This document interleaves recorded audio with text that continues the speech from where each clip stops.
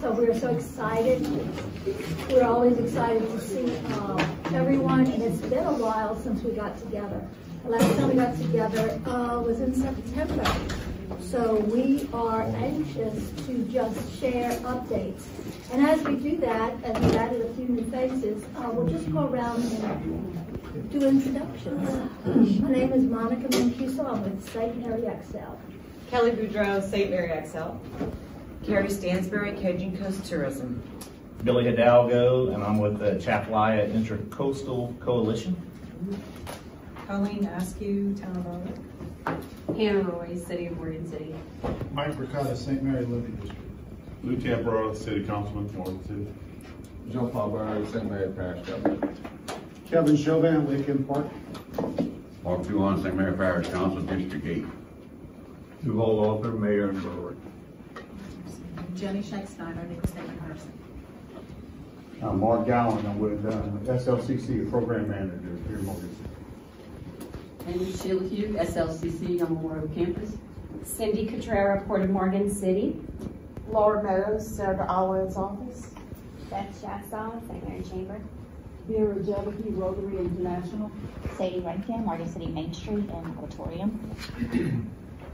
Bryce Merrill with Mr. Charlie Ring Museum. Catherine Holcomb, St. Mary XL. And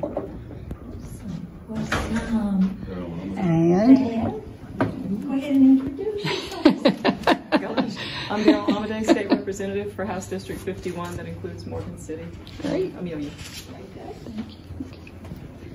And we have one more St. Mary XL members coming in. Oh, Mr. Stephen Swire, Diamond Services. Very good, very good. So we've been doing this for about 4 years, ever since ULI panel came to Morgan City and kind of set us a direction on community improvement. So we've been meeting at least quarterly for quite a few years. The purpose of our getting together is really to come together because we have so many entities that work in isolation, and we're better when we're together.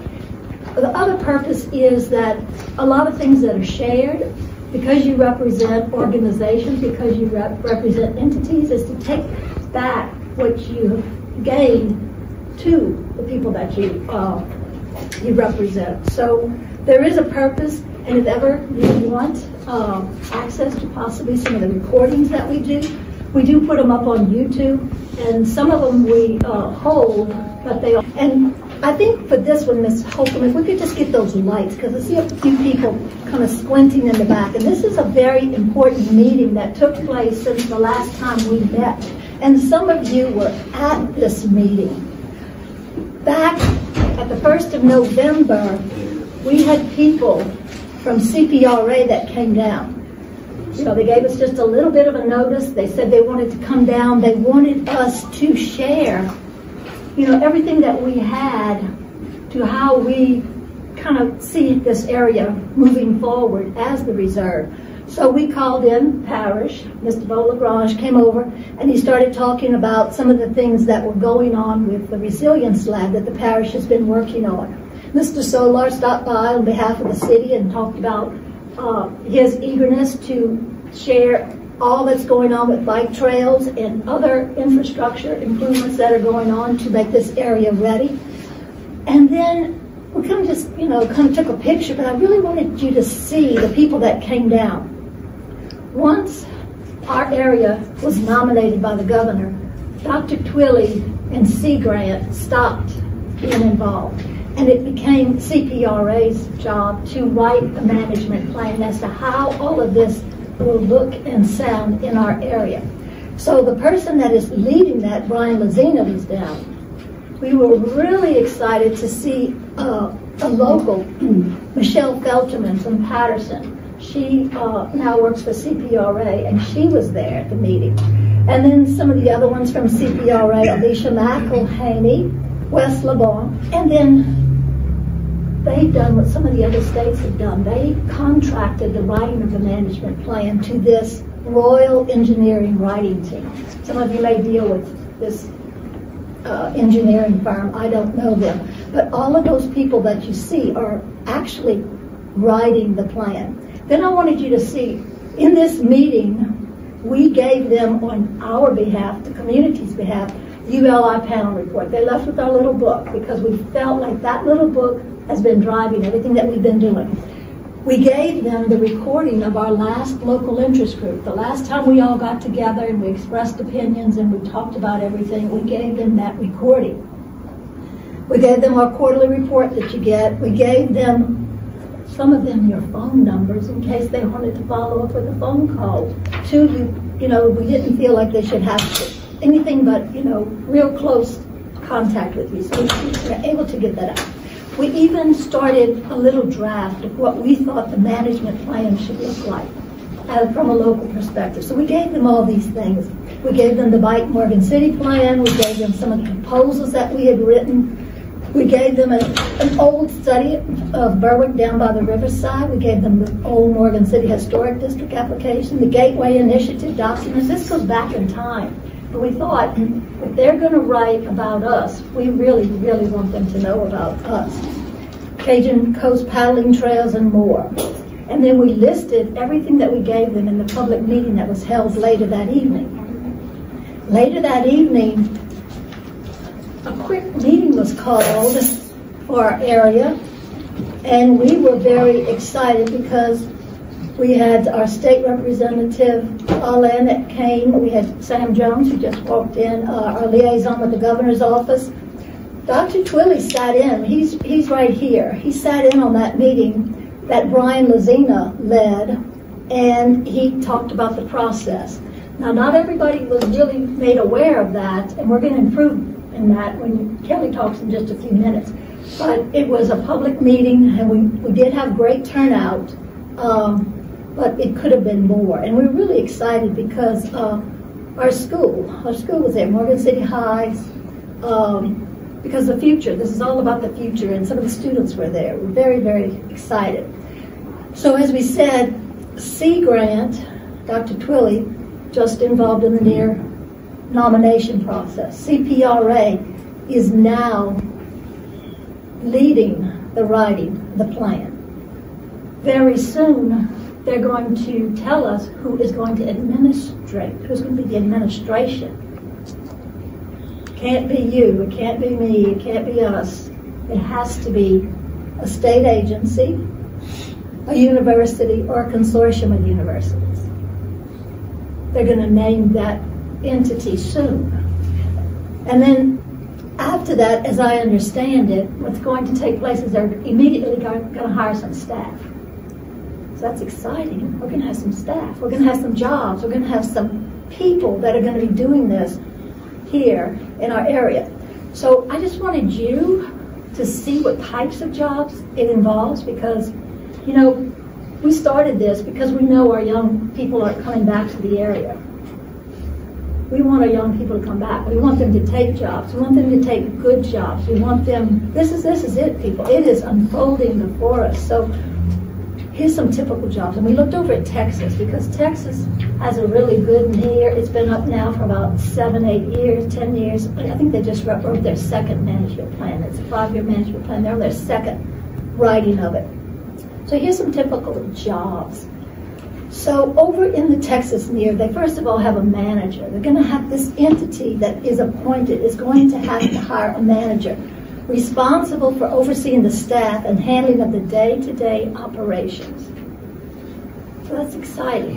We're going to have somebody here that's going to be running the day-to-day operation. They're going to have a research coordinator doing all the good things. And I love to see this research that's being done. This research being done in Texas about zooplankton, behavioral adaptations, and avoiding predators and finding mates. Right here in Atchafalaya. It's just, something like that's going to happen. The duties, overseeing the research and monitoring of the reserve. Stewardship coordinator, because not everything's going to be paid for by state and federal dollars. They're going to need maybe some donations. So there's a stewardship coordinator that's going to be appointed. There's opportunity for interns. And then this one is so exciting. Education coordinator to foster coastal and estuarine education. among a variety of audiences using formal and informal. You know, not everybody learns everything right there in that classroom. That informal, it's going to be really, really important. So that is what we've been doing up to November, but then in November we started thinking, we just have to make sure, because you know, this area has for so long missed out. A lot of times we miss out because we're not clear enough in what we want. So, you know, I had to wear my shirt because we want the near here. So we decided to write a letter in case Dr. Kim Hunter-Reid, who's just been named one of the most outstanding higher ed commissioners in the U.S., a letter and said, we want administration that has extensive coastal knowledge, experience, history of commitment, and an unparalleled eagerness to come here. Not to be somewhere else, but to be here. So that's what we said in our letter. We don't know who they're going to select, but they're going to be selecting soon, and we want the administration near to be here. So the other thing that I'd like to share is while they're here, well, I've lost my train of thought on that because I already saw what I wanted to say next, but let me just assure you that it's going to move fast because the governor, as you know, is term limited. He's leaving. He wants to have all this signed before he leaves. So they had committees that started meeting on writing this management plan, and on December 15th, I was allowed to go to Baton Rouge and be a part of one committee, and this just blew me away because it was the first time I had seen the state of Louisiana, CPRA, and look what they called it. It wasn't one year anymore. It was Atchafalaya National Estuarine Research Area. So that Lanier, it's now Anier. Right? Oh well, we'll see. Just ignore the big Louisiana there. And I was invited to the coastal training. That was one of the components of the management plan. And there we are. We're there. They called us subject matter experts. I don't know if that's correct, but on coastal training, maybe, you know, that's okay. There's those same people that came down to see us that were at that meeting, and they were in attendance. So we are excited. That's where we are. That's what's going to happen. And if you feel you want to be more involved, like you really would like to see the draft plan, you'd really like to be a part of the process, you'd really like to know more instead of like hastily being called and having to get it all together, we're excited because Kelly and Margaret have just got some really, really good and exciting news. And Kelly, you want to share what's going on? Thank you for that update. So as you know, getting the near and the Atchafalaya zone took a lot of community effort, which y'all have done so well. That meeting that we had so many people at has been talked about across all of the nears around the United States, which is pretty cool. So we're already noticed.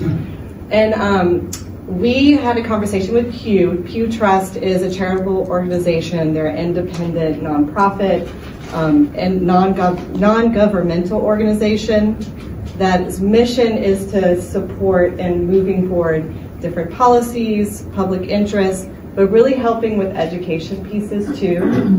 And they're going to support us in getting the community involved again. Because as you saw, the community involvement is huge. That's what's going to support. The NEARs want a partnership with any community that they're going to be in. And so we're going to start, Margaret and I are going to start getting more involved in the community and getting out to all the meetings and letting y'all know how you can be involved. And part of that process will be showing up at the CRPA meetings. We're also going to talk to NOAA next week. We have a meeting with NOAA and PEW about how we could be a part in the authoring the management plan too. So what pieces can our voices be heard so that we're also a part of it and not just being told what's going to happen. That's something that we're going to work on too. So we're really excited. We're going to have more information next week of what it's going to look like. when the meetings will be that we need to be a part of, and we want huge showings, just like we had in Morgan City. So I'm going to be after y'all, asking you to show up, asking you to come, because the more we're there, the better possibility we're going to get more access here and have our voices heard of what we want. And that's what we want to do. We want to be in partnership with them. The other piece of it is, to make a NEAR work, is there has to be a Friends of NEAR organization. Essentially, it's a nonprofit that helps fund some of the stuff that the NEAR can't fund. So like trips, a lot of organizations or the NEARs around the country have massive trail systems. So a lot of the funding that the Friends of NEAR help with is supporting in the trail maintenance. There's many different things the Friends of NEAR will do, and that will come out of the management plan of how we will partner with them. So that's the other process we're going to be working on too, to set up over the next 6 months as this designation hopefully happens in the fall. But right now our eyes are on the draft of the management plan and how we can be involved and our voices heard. I think I covered everything. That's great. Any questions? Do you know if the Friends will be set up like a 501? Yes.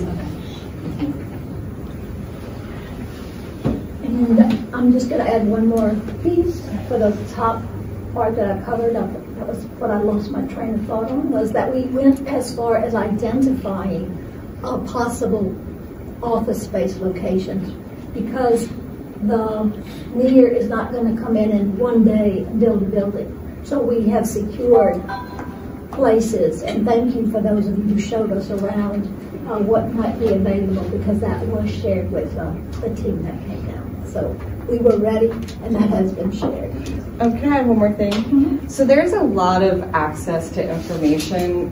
If you have more questions about the NEAR, like there's an economic report that PEW put out, and I'm happy to share. The numbers are pretty phenomenal to look at, like what it can do for the economy in these different NEARs around. They did a lot of studies in the Florida area. Like one was like 30% increase in the economy that the NEAR brought in. So it's really interesting to look at these things so we can understand it. Margaret and I will be filtering through these information with PEW, like what information can we put out to our community so they can understand it better. The other thing I posed to y'all is like really think about the questions you have and bring that to Margaret and I, and bring it to the meetings so that you're really involved in understanding what this can do for our community. So ask the questions. What do you want to hear? What are other people asking about, so we can get it out more? The other thing is, on NOAA, they have management plans for all of the NEARs. So if you want to look at what the management plan could look like, and there's a wonderful outline of all the jobs, the impact, the descriptions, and how it could bring, what it could bring to the communities. It's really cool to see. So there's a lot of stuff out there. I'll share it, and you can dig into details, and it might get you to have more questions that you want to ask. And you plan on using social media for that too, I'm sure. Yes. Yeah. We have a communication plan that we're going to do social media, YouTube, newsletters. I'm going to reach out to the chamber and to the city to see if I can get into their newsletters. So I'll talk to y'all after about deadline dates and that. Well, Mr. LaGrange is here to explain how far St. Mary Parish has advanced the Resilience Lab, and that just works hand in hand with the NEAR being here. Thank you. Good morning, everyone. Good morning. As you know, previously reported, St. Mary Parish receiving Restore Act funds from the DPR skill. It's a direct allocation to the parish. We get an allocation every year since BP signed the Restore Act was passed. And so we've been letting the funds accumulate, because I think it's about $140,000, $150,000 a year. So let them accumulate so that we have a sum that we can actually use the money for some substantial projects. And one of the requirements to even draw down on the money is that we have had to prepare and adopt a multi-year implementation plan, which we have done. We submitted it, it was approved this past October. And so the next step is well, the plan included three projects that we proposed to spend the funds on over the Restore Act period. The Restore Act allocation is for 15 years. So three projects were some substantial. First two were infrastructure projects, which was some substantial improvements at Fontenot Boat Launch in Berwick, and which include a large pavilion and fish cleaning station and some on-ground improvements. Second one was at Quintana Boat Landing down in Sycamore Point to do some substantial improvements to that facility and the docks there. And the third project was to partner with the Water Institute to work on and study and prepare a document and a strategic plan for the development of a coastal resilience lab here in Morgan City. And so, as you know, we, St. Mary XL, engaged with the Water Institute on helping to formulate what that would look like and who would be the stakeholders and the participants in it. And so that project is also part of our plan. And there was about $150,000 proposed budget for the parish to contract with the Water Institute in order to go out and prepare that strategic plan. And the process that they were going to use for the plan entailed, bringing in the stakeholders, and at the end of the day, to develop a framework, and then they put it to help define the problem under consideration, determine who needs to be involved in the process of developing alternatives, and compare the trade-offs created by each alternative and for a solution to the problem. And so it's a very comprehensive project that they'll be undertaking. We have not engaged with them yet because we have not gotten the application approved. By application, I mean this 91-page document that the U.S. Treasury, now that we have our implementation plan approved, then we have to actually develop a specific application for that specific project to get it approved. And so that is being formulated, it's been submitted. We're going back and forth with U.S. Treasury on, they'll make a request for additional information.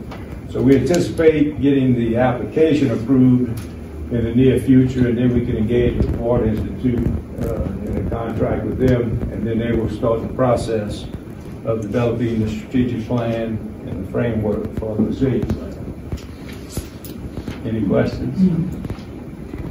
Well, the Restore Act funds are for 15 years. Right. Does it vary in amounts that we get? Same amount every year. It's paid out over 50 years. The exact settlement amount that DP and Hidalgo and Transocean settled on. Okay. And so there's a formula in the Restore Act that determined how much went to the Gulf Coast states, how much went to individual coastal parishes. And so our amount is fixed, but it's spread out over a 15-year period. Okay. I'm just excited because when you engage an entity like the Water Institute, and they come and they can assess, and I think they can help. And, just the decline that we experienced with the water staying, I guess the river flooding and staying flooded during 2021, like a year and a half of that. There's opportunity for water resilience, energy resilience, industry resilience as an economic tool. And we'll have the people at the table that understand all of that, because I can repeat it, but I don't understand it. But I think it really speaks volumes to how industry can capitalize on their resilience and their fortitude to stay here and to operate and to retool if necessary, to engage a new economy that's built on the future, just to help them keep maybe some AI or just economic resilience. So that's how that fits in. While we're taking care of the ecosystem, we also have to take care of the businesses and the industry. And I think we'll have the hands at the table that kind of see a bigger picture than what we see and where we are in our viewpoints. So kudos to y'all for doing something different. And boat launches, we love. But this is one thing that's going to help also. Thank you for making it a priority. I have a question for both. Yes, sir. There's a program that has 3 funding cycles to do dredging and such things throughout the state. I think we've just taken the applications for the second one. I have not seen one that came from St. Mary to do the dredging at the Jaws. This is through the watershed? Yes. Is that what you're talking about? Okay. We should apply for that. It's not an expensive project. We can definitely apply, but typically that navigation through the Jaws is typically the Port of West St. Mary, and I'll get with David and see if the parish should apply or the port wants to apply. I think the parish needs to apply. Okay. Thanks. It's not. I don't think it's an expensive project, but it does take 2% of the water that normally would come through here, and it goes out there for Jaws. Hey, and we're in the middle of that hydro study on the west end, and the dredging of the Jaws is one of the modeling runs we're going to do. So we'll have all of that, I guess, scientific data in the next couple of months, probably. The problem with that, this program's about to end. Do you know which program it is specifically? It's the, I think they call it the Water Resiliency Program or something. There were 3 rounds of funding. 2 rounds have already been done. Okay. We need to get in there and. Okay, we'll get back with you and see if there's something we can do there. Okay, sounds great. So we're really excited. Hannah Roy with the City of Morgan City is with us. She writes grants for the city, and they've been working very hard. And she's going to explain some of the things that the city's accomplished. We have the little bit revised bike trail map up here that she'll refer to. And we wanted to also thank Councilman Mark Duhon's here. He went to the parish council for us and got an extra $100,000 from the parish council to help us complete the 2 grants that the city's working on right now. Isn't that correct, Hannah? It's the one to complete now, right? In January. So thank you, Mr. Duhon and Hannah. Go ahead. You're welcome. Yeah, so the Bike Morgan City Trail, so there's 3 main grants that we are working with right now that have been funded. So the first one we refer to as Justice Street to Cajun Coast. It goes from, it's the little section that she's pointing at right now. It is almost all completed. The remaining portion is currently in progress. It should be completed within the next couple of weeks. Once that cement gets poured, just to finish out that piece, it'll set for a week and then it'll be open for usage. The grant award was originally $90,000. We did get that increase because we had some additional expenses there. The City of Morgan City is funding the 20% local match requirement. Once completed, we'll submit a final request for payment and a final grant report, and then we'll close out that grant. And then there is the second grant, which is referred to as the Auburn Levee Grant. This original route, it continues from Cajun Coast down on top of the levee, or up on top of the levee. And we had to adjust the original route because the levees got topped, so it changed the height of the levee, and you can no longer pass on top of the levee under the overpass because the clearance is now too short. So we're going to dip off of the levee and then come back up once we get past the overpass.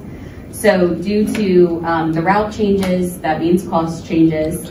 So we did receive a revised estimate for the route, and it was a bit over even the original estimate. So we are going, the grant for this piece was only $80,000, and the last revised cost estimate we got was $282,000. So it is a big difference. So in order to do this piece, we are going to actually go back to the state and ask for a grant award increase. We only get one shot at that, asking for more money, so we are confirming our numbers with our engineers once again, because inflation is changing things every day. So we want to have the most up-to-date information. We're going to make sure we're really confident in our numbers, and then submit the letter to request an award increase there. The third grant that is funded is referred to as the Hellenic property. So this portion would continue from the fire department onto the Hellenic property, the little portion she's pointing at right there. So we actually had to change the route of the trail. It was originally supposed to go a little bit differently, but due to safety concerns of some of the crossings, everyone decided it would be better to take it down Brashear Avenue since there's already the median. So it's going to cut down right there and continue down Brashear. The revised route requires the engineers to revise the cost estimate and all of that. So once we get updated estimates for that segment, we can move forward there as well. And the engineers are working on all of this right now. We met with them last week. All three of these grants are required to provide a 20% match, which the city of Morgan City is having to fund. And well, that's the Young Foundation, I think, funded the 20% match, right? Or, for some of them, but right. All three of them have a 20% match, right. So it'll be divvied up. And so that is for the bike trails. And then as you can see, there is a grand plan, but you can only put so many applications in at a time and kind of working through it. We also do have a Safe Routes to Public Places grant. That is a DOTD grant. There isn't much update from that. DOTD just said they would contact our Public Works Director when they're ready. So we are just going to wait on that one. And then we also have a Transportation Alternatives program. That is also through the state, and we do not have an update on that one. In 2021, August of 2021, we received a letter that stated when projects are just entering the system, they take about 3 years to progress to the bidding cycle. So we're just gonna wait on that one too. But we're getting closer. And I think that's all the updates I have. Can I ask one? Have you been notified for the grant that goes over the levy and all that? Have you been notified for funding? For the second one? The Auburn levy, we've gotten a notice to proceed, yes sir. Yeah. You have what? A notice to proceed, yes sir. Hannah, do y'all know when they're going to come forward?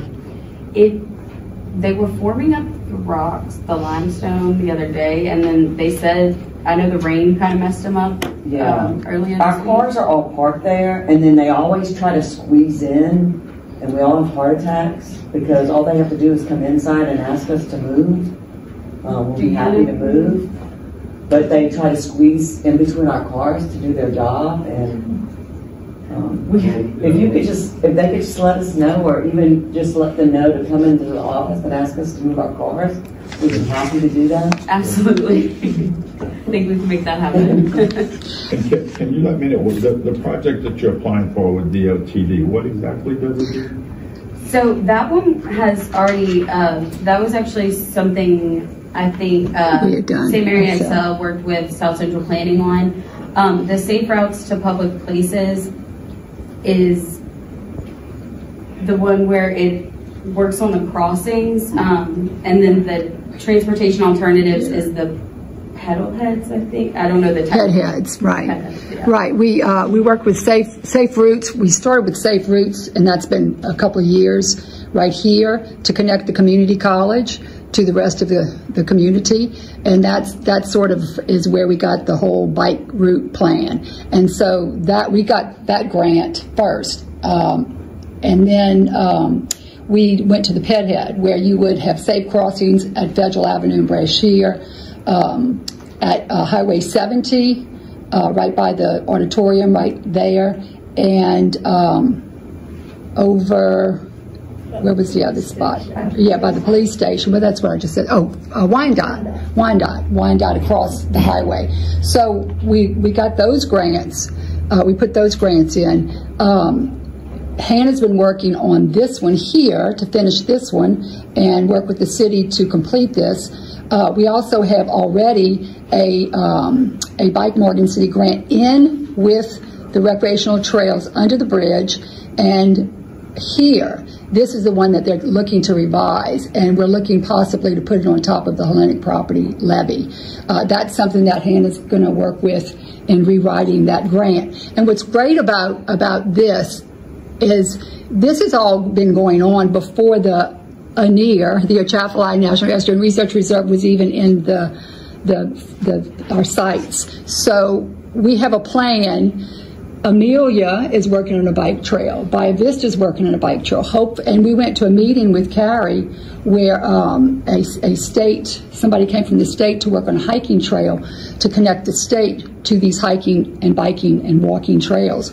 So people are really interested in this. So we have a plan, and when we all work together, we can get it done, especially if we can work with the city and the levies, because this is on top of the levy, and we have the parish backing from the parish, and we have people who support this happening in Lafayette and Houma and Baton Rouge. So the more we work together and everybody knows what's happening, the quicker we can get things done. And yeah, that's. What's the estimate on your application? What? I'm sorry, for the safe routes? Yeah. I think that one is the $435,000. That's the one that DOTD said they're going to call you back. They're helping us with. When it's time. Yeah. And I will say though, as far as the rec trails grant, the first 3 grants I was describing, the applications were put in and then a global pandemic happened. Right. So the process has taken a bit longer than it typically would. And then on top of that, the landscape has changed. I mean, it's been like 2 or 3 years since the application has went in. Different things have happened. The levee heights have changed, you know, different crossings, a ditch here, a drainage thing here, you know, different things. So some of the routes have had to be revised. But the state is working with us, and they're very responsive to working with rerouting some of the things due to things out of our control. Mm-hmm. My last question, do you have a name of someone at DOTD you talked to? Yes, sir. Laura Riggs. Who? Laura Riggs is in charge of the safe routes. That's Safe Routes, yeah. Safe Routes, and Mike is Rec Trails. Yeah. But this is really important. I think Hannah's been working so hard on this and getting up to date with it, and I think after we meet, we all need to get back to the table and see how the levy and the parish, how we can all work together to consolidate our efforts and get some funding that might help to keep the levees maintained also with our bike trails. You know, that's a great opportunity, especially with the resilience lab, studying all those things. And I'll just say what a great opportunity for the South Louisiana Community Health, because that part is funded. We just have to walk it through the process, but they have awarded that. And your students participated in that survey where they said they don't like walking in the street. There is no sidewalk. And I was just going to say, from a tourism perspective, you know, back in the day, Lafourche and Houma didn't have as many hotel rooms, particularly Lafourche, and now they do have a lot more hotel rooms. And I think that this will help to keep those people who want to stay active. They end their day at 5 or 6, and they're able to get on these trails and walk and ride their bikes. And I think that really enhances the quality of life.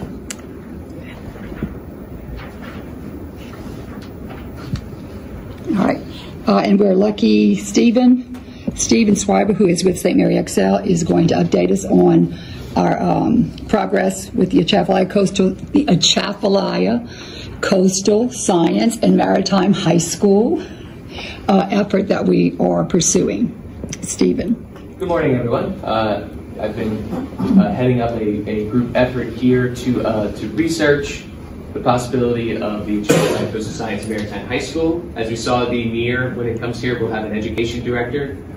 So we think that the NEAR's arrival and the economy and education and the ability of people to stay and thrive here is all interconnected to this goal of potentially having a residential component, but also ability for people to access this, a maritime high school that's located in Morgan City and dedicated to a combination of hands-on learning experiences, technical education, career readiness, recreational enjoyment of our area.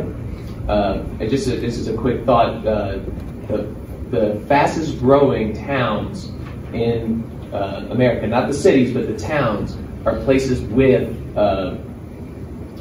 regular outdoor recreational access for its people. And a lot of people can graduate from high school here, but still not really know how to operate a boat on the waterways. You know, I think Maritime High School, you would learn boating along with your driver's ed, because it's kind of important to living here and staying here that you be able to communicate with the environment around you and interact with it so that you feel like this is your community as well, and that you're part of the traditions that are here, even if you come here from somewhere else and you come to work at the near.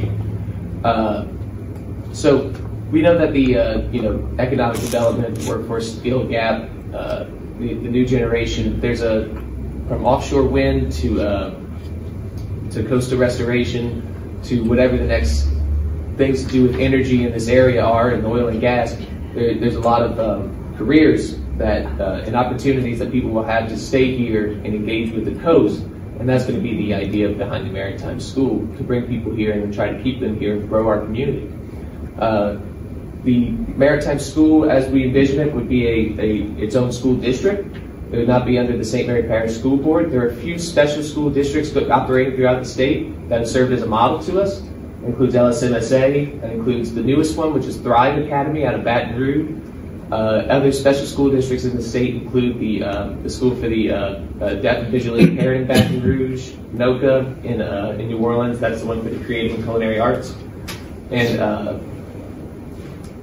there's one more, at the moment, but we've looked at the budgets that these schools have employed, and the legislation, most importantly the legislation that allowed those schools to move forward, and we're trying to use those as a model. And right now what we're doing is we're getting together, and Monica's been great at drafting anything that we need to bring to our delegation and ask for delegation, so we have something to go into this session with, something that we can ask the legislature for.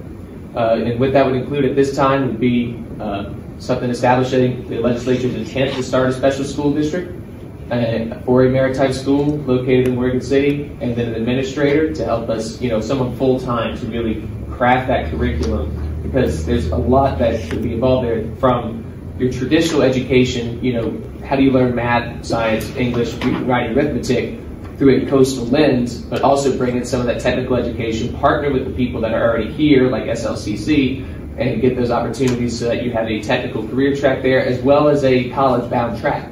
It's not going to be it's not a technical school, but it's going to be something that'll have both options to do that. And I think that's something that a lot of schools have done pretty successfully. So we're not tilling new ground there. So what we're going to probably ask for, and hopefully ask for this session, would be an administrator to craft that curriculum, craft those operation reports, those budgets, and then hopefully while we have these budget surpluses in the state general fund, we'll have the opportunity to come back and say, okay, this is exactly what we need to get going. Steve? Yes. I just want to say thank you. I'm very excited to hear on it. I'm Anthony with the community college. Fantastic. But I just wanted to reiterate the importance of what you said, is that make sure how we leverage what we have in the infrastructure together, because that's one of the things I think is important in our region, is that with the maritime school that we have here, how do we leverage it instead of recreating a dual? Yes, absolutely. I mean, when I was in high school, the people that were taking their classes through SLCC, by the time they graduated, there's a lot of people that stayed here and do much towards their careers. So that would be our hope with the Maritime High School as well, to get people into those doors and into those programs that already exist. 100%.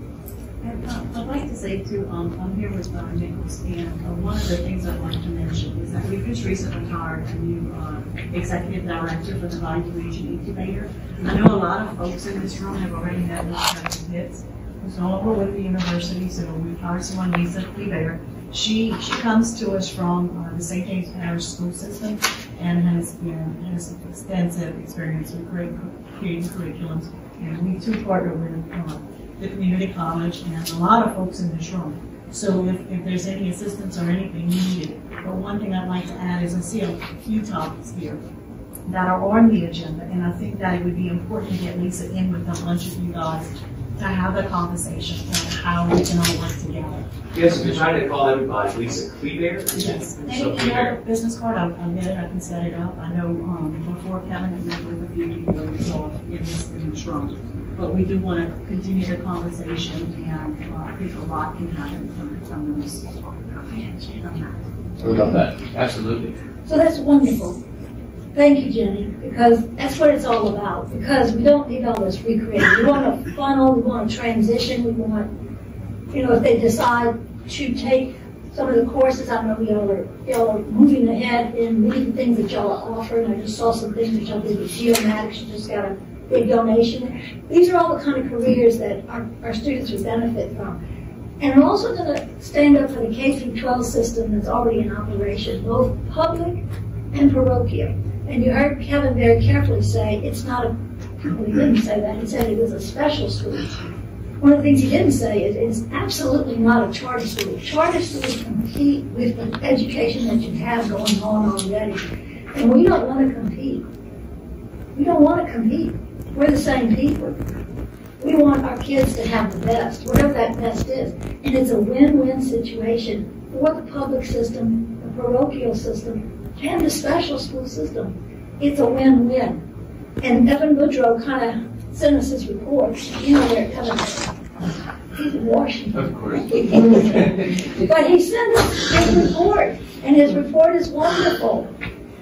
He did an economic assessment of what this could mean for our area. Everybody has that. Everybody has You all have that copy, if you came in. Got one. And he looked at it over 10 years. He said it could have a possibly $100 million economic impact. And the part that I like, and Representative Almaday, you met with us early on this because you serve on the Louisiana School. I don't know if y'all know that. She's actually on board of the Louisiana School in Natchitoches, a special school. And she shared with us, their pains of getting started and how they've continued to grow. So they are fully operational with 92 jobs there. And if you think about it, whenever you get 92 people fully operational, they have spouses. What do those spouses do? Some of them might be K-9 teachers. They could be in our public school systems, our parochial school system. So you're bringing people into the area, much like the oil field did back when this was, primarily a hunter's paradise. The oil field brought in a new wave of people. Education and becoming an epicenter for K-12 education could be our forte, could be what we do best. Because historically, our schools have done a tremendous job of educating our youth, historically. And we can continue that by the influx of students from other areas who want to do, as Mr. Swider said, the water. There's something about that lure that, really engages students, and that's what we want. So 92 jobs, and, he looked at all the things that he looks at, and I won't even pretend to, say how he got his economic impact. Look, the 92 jobs is what is currently taking place at the school in Natchitoches. That does not borrow faculty from Natchitoches, from NSU. We think it takes 100 professors and we're going to teach a couple of classes. It's not. They don't do that. It's 92 jobs, 45 of which have college degrees. So it could be a huge impact here with the right exploration. And here's Evans. He said, it could even be more or less, but it also would bring in, those taxes to our public school districts. Great sales tax, families have to live, everything that's good there. So we've, in the exploration, chatted with the director, Dr. Horton, at the Natchitoches School. We've chatted with Beryl, who serves on board. We've chatted with other people that, nonprofits that Stephen has reached out to. We've chatted with Sam and a few business people, but it would be a school dedicated to the water, transitioning into the community college, transitioning into the four-year university. And it's win, win, win, and not stealing from our system. And there are some school board people that would like to have been here today, but they can't. And a separate meeting is going to be set up with them. So we are, they got to be at the table. Say what their fears are. Say, one of them told me, I can't take any more competition from anybody. It's like, it's not going to be competing. So we just have to sit down and kind of figure how we all win with this. And the another thing we've looked at a lot. There's a lot of maritime high schools throughout the United States. We're not doing anything entirely new here. There's the port school in New York. There's a maritime school in Connecticut. There's new maritime schools popping up in the Pacific Northwest. Portland, I think, is where they just started one there. We were looking at what they were doing curriculum-wise. So it's kind of something that has been beneficial enough for people to do for a long time on the East Coast. They're now finding it beneficial to do on the West Coast, and with new schools. We have a big gap that we don't have one here, that we don't have in Louisiana. And one of the things that go on when you have that residential component, those students go home because it's summertime. You have great opportunity to bring in summer camps. It could be the Manning Passion Academy, it could be the Manning Coastal Studies Academy, all summer long, where those students come in and it's residential. They can stay a week and engage and learn about the NEAR and all the other things, because we'll have an education coordinator whose job is to deal with day-to-day, and we'll have plenty of kids getting the Atchafalaya education. I think that we're not in competition, so we wouldn't be asking for the movement of funds for the kids from the public school system, which is a huge movement right now in so many places. So would there be any type of scholarship or funding opportunities available for these kids to be able to attend without having to pull from the public school system? I think they're going to pull from the public school system. The funding. But it won't be. They will. It'll be state MFP dollars. It's state, not parish. So when you have, let's say, I'm just asking. No, it's a good question, because it's all about the money. And when you touch on the money, that's what people want to know. Right. So let's suppose you have 92 jobs, that's 92 families, they have children. And if you say, the average children per family is 1.5, let's just say that. Here's the opportunity for 138 new people. Let's say only 38 of them want to even think about the school from this area, or even think about they're in grades 10, 11, 12. Where are the kids going to go to school if they're in first grade? Public schools. Right. Where are they going to go if they're in fifth grade? Parochial school. Where are they going to go? So you have opportunity to capture all those dollars back. And that's the part that makes it win and dollars, and that's the kind of conversation you have to have. I just want to make sure that they have the money to be able to go if they want to go, which is why I wasn't saying well, there'll be a foundation, I'm okay. sure, and there's other things that will happen to make it all work. If it exceeds what the allotment is for the MFP. Yeah, like at the outset of the same model, the goal would be to establish a foundation that supports as well. And hopefully you get all the money that you need from the state, from on high, but for all the other little things that help, the foundation's always nice as well. The idea is a residential component, yeah. So bringing in students from outside of the region into here. Representative? I just wanted to add the possibility of some help from the maritime industry at large. Because if you are training up young people and when they're leaving with their high school diploma, they already have a great background and could be employed in some of the entry-level jobs in the maritime industry. I think that the industry would be interested, so they may offer some help too as far as scholarships. Absolutely, and hopefully later on in the meeting we'll hear from the Atchafalaya Intracoastal Coalition. It's been amazingly supported. I've had a little bit of it's not a conflict, but I'm also going to be on board of the AIC. And yes, I think the reception from industry has been great, as well as from our local delegations, so thank y'all. Well, it would be a public school with per pupil funding from the state as base, and then just supplementing extra. So anybody from the state would still have the public funds. Yes. So, when you go to Morgan City High School, you got your state MFP, and you've got your local matching funds. Everybody going there would still have the state MFP, and the goal would be to establish some also state matching funds that would come in, but then we could supplement it from a variety of other sources. Next on the agenda is with flood insurance, right? And our community has been participating in the workshops, right, flood mitigation workshops. This one's here at the auditorium.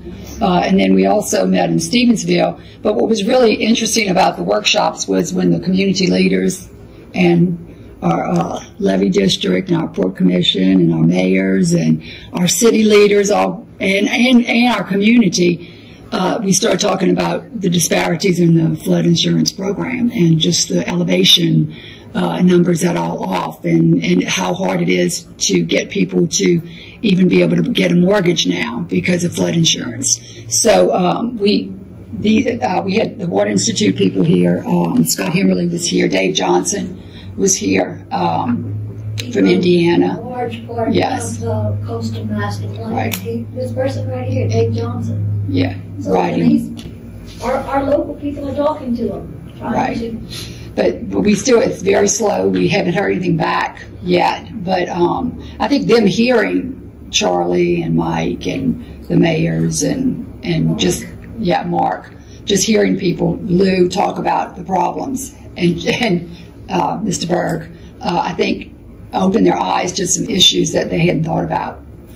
So that was really good. So there's really no update other than thank y'all. I hope y'all, recognize the great knowledge that they brought, and they really laid into them, and they expressed a lot of the frustrations with insurance. Just number 6. Oh, and then, the floating classroom request, did you want to talk about that? We wrote the Atchafalaya National Heritage grants, and we asked for some floating classrooms. We put those in. Again, hopefully we might be able to get them this time with the NEAR coming in, because that would work right in with the Atchafalaya National Ocean Research Reserve. And we also had asked about resurfacing Highway 182. We had put a request in. I know Franklin has been, from Franklin to outside of Franklin's been resurfaced, but we don't know if that's a priority or if that's happening yet. And I'll stop in a sec. I'll stop for a minute. Anything on that? I don't know. From where to where? We're just here through Morgan City, Patterson, Berwick, I guess, resurfacing Highway 182. But we didn't know if maybe I-49 was going to be built very soon, so they were waiting to resurface 182 because they want to build Highway I-49 through the area. That was maybe something happening. I don't know. I-49 through the area, probably $200 million. It's not although the state does have $1.5 billion in surplus this year. Right. There's going to be people coming at it from everywhere. Right. Beryl maybe can talk to that. I'm sorry, I was out of the room catching up with Stephen. The overlay of 182 through Morgan City. We didn't know. We had just sent that request into the parish government. The city might have done that. As part of our 2023-2024 capital outlay request. It is a state highway, so we did submit it. It's okay, great. So no, that's good. It's just a little wonky because it's not our jurisdiction. It's that's good. Sure. That would go from the bridge at the Atchafalaya to the city limits. Yeah. And the city submitted that along with the section between Shoney's and the hospital, 7. And so we asked the mayor for his priorities, and he gave them to us. That's where the first priority is on that. So we know what the priorities are. Okay. And we're working. We're working. The resurfacing of that little section at Shoney's, not the whole road, but the end section, should be much sooner. It's a separate project because there was a small special allotment of funding that became available, and the delegation chose to earmark a place in Franklin for that money. But in that discussion, they found some extra money just for that little section by Shoney's. So that should be coming pretty soon. Darryl, you know how much? I don't remember the dollar amounts. Okay. That's under the bridge, right? Under the bridge by Shoney's? No, I think finally the drain. besides Jones? I think the whole stretch was. The whole stretch was 5 million, Sean. But you know, we've been told it's drainage that's the problem underneath it. And that's fine and dandy, but you know, that's going to take a lot to do all of that. I mean, right now, there are several spots that just needs to be leveled. And you know, leveling it out would help a lot. Because all these bike trails and everything, everybody coming in with their bikes going to Lake and Park, they're bouncing all over the creation. They'll lose a bike before they get a chance to ride the thing. But, you know, I know the ultimate fix is to pull it all up and redo the drainage. But right now, we need the 4 or 5 bad dips fixed, you know. And there can be some temporary improvements, small improvements, just like we do with potholes that not patch them for years before they ever get to the level where it rises to the resurfacing priority for the whole stretch of road. It's the turnaround going on the bridge. I mean, especially since they're closing the old bridge. I mean, that right there, that's the most left turn when you get the whole city right there. It's bad. I mean, and when it's wet, it's water in it. And I'll ask the city question. Are there any grants that are out there? Because I know the bike trails are all highly grant funded. Is there any highway U.S. even federal grants? I hear of bike trail grants very often. I don't know if they would include fixing a road. Okay. Mm-hmm. All right. So we'll look into that. Yeah. On state funds, I guess. Okay. So I'll go to the next topic. Atchafalaya National Heritage Association grants. We also did the neighborhood signs with that, and in Morgan City and Berwick, and they've received a lot of good publicity, and the people like them, and everybody's excited about them. Councilwoman Askew has taken a few pictures in front of her Wyandotte sign before she goes to Berwick, because she grew up in Wyandotte. But anyway, they're really nice. And so since the year's coming, we need to get our house in order. And I think the last meeting we spoke about possibly some sort of recognition for the communities and the areas. So we are going to ask, and Councilman Tamperella's agreed to put a resolution forward to ask each councilman every month at the meetings to recognize one place in their area, that one house, one business, one area that has really worked hard to improve their house or improve the yard, or just plant flowers, or just keep things clean. So he's going to do that. So Councilman Tamperella would maybe recognize a place around Wyandotte, and it would rotate every month, so it wouldn't be every person every month. And possibly maybe Berwick, the councilman, I know y'all don't have districts, it's that large, but maybe each councilman might want to take just one place in Berwick, find a place in Berwick to recognize, and we can start publicizing that. We can start to get people buying into keeping things clean and working hard. And Olive is here with Keep St. Mary Beautiful, and she's going to talk a little bit later about some things she's been doing, and she might be able to help us with that too, and maybe choosing some places and helping out the councilmen in those picks. So I think that's it for right now, and we can go on to Mr. Hidalgo. Are you talking about signs right now? Mm-hmm. Yes. I had a visit from David Dalquist. Yeah, he's came in the area yesterday, and he says he has some money for signage for events and or historical markers and things like that for each municipality. And he was going to go talk to you, Luke. I think it's Luke. Did he call you up and talk? Well, he said he was going to.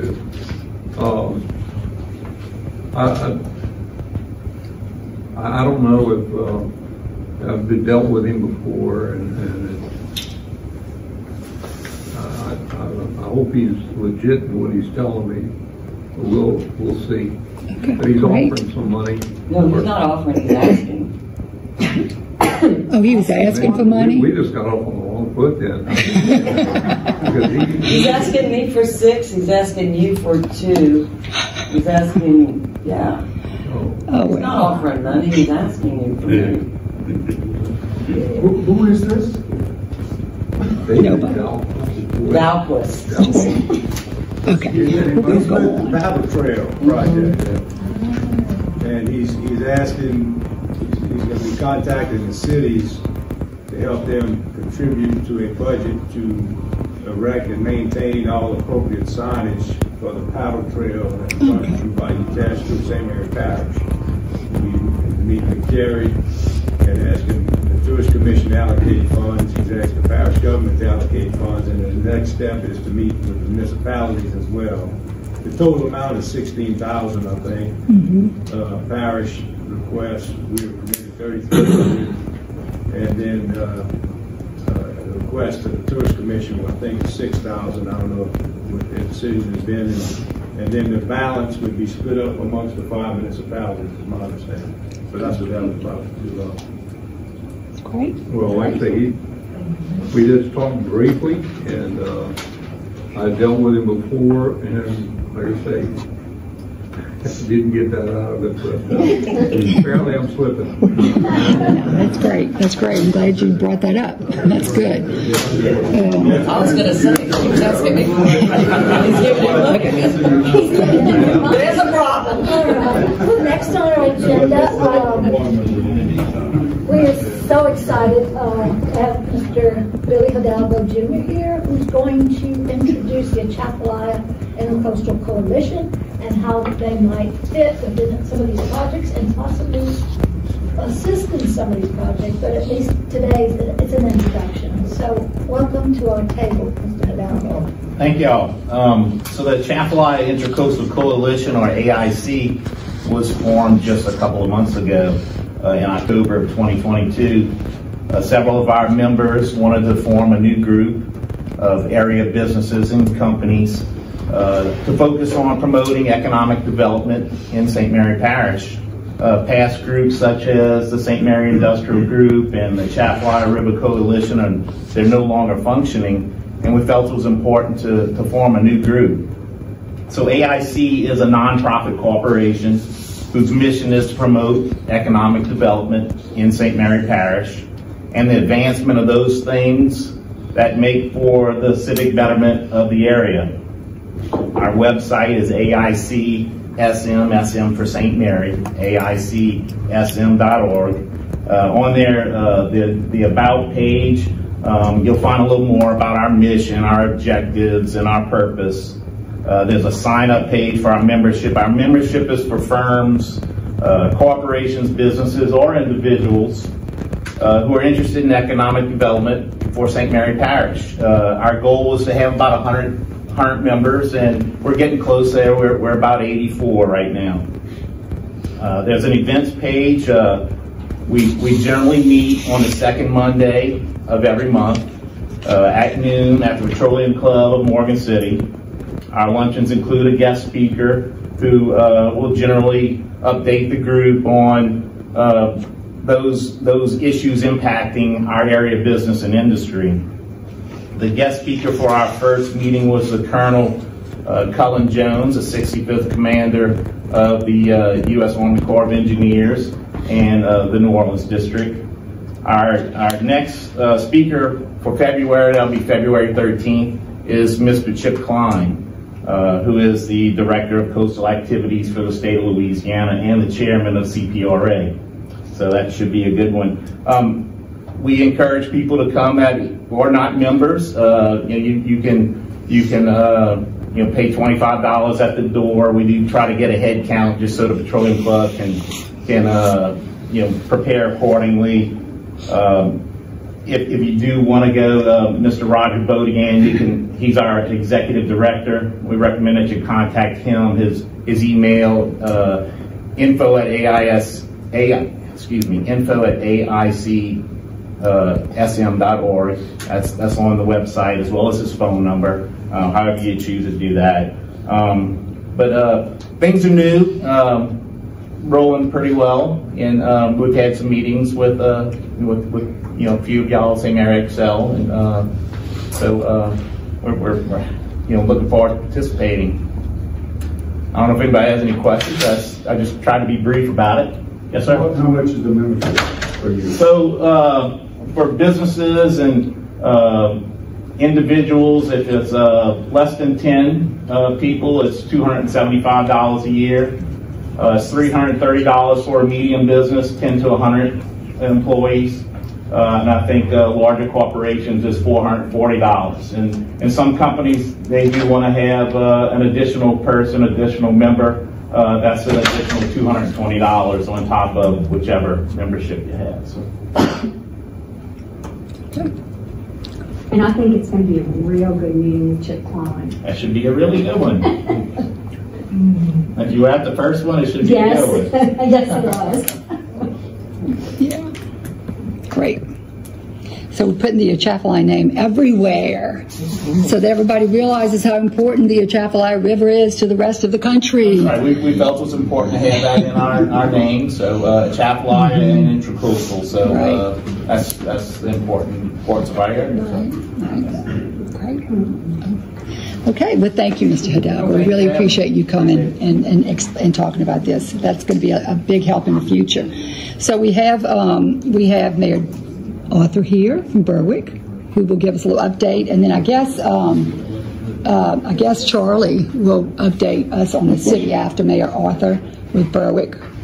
Okay, so what's been going on? Talk a little bit about proposed events. I'm not going to steal any of Colleen's thunder. I'm going to let her talk about whatever you want to say. No. So we have a Lighthouse Festival each year. It's gotten bigger and bigger thanks to Colleen and her group. They've done an excellent job of promoting it, and it's grown leaps and bounds. And people are looking forward to it each and every year. So it will continue on. She also runs the Friday Night Live.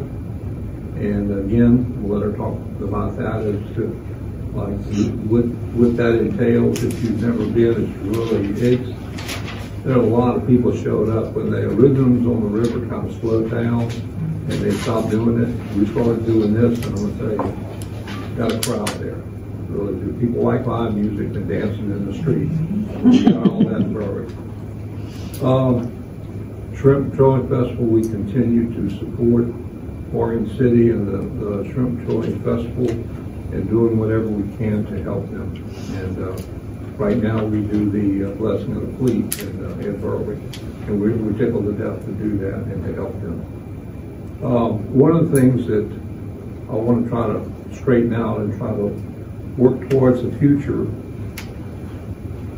Charlie, for the 4th of July, I'd like to start a little early on that instead of and kind of plan things. Absolutely. I don't mind taking part in the 4th of July celebrations, even if we don't do anything other than take part in the fireworks. But I would like to, plan something. And we have some people that they'll make an event out of 4th of July. I promise you that. So I'd like to, let's just start up again, sharing the 4th of July. That's okay. You talk to the lead and see what he thinks. We did an inventory on our vehicles. Found out we had 38 vehicles. Well, we have 42 employees. Something's wrong with that figure. So we donated a vehicle to Baldwin. They're in police departments in need of vehicles, so we donated a vehicle. One of our actually top-notch vehicle, and we let them have it. And we've ordered 2 new police vehicles that should be coming in real soon, and 3 new pickup trucks. And I say things are working out good for us.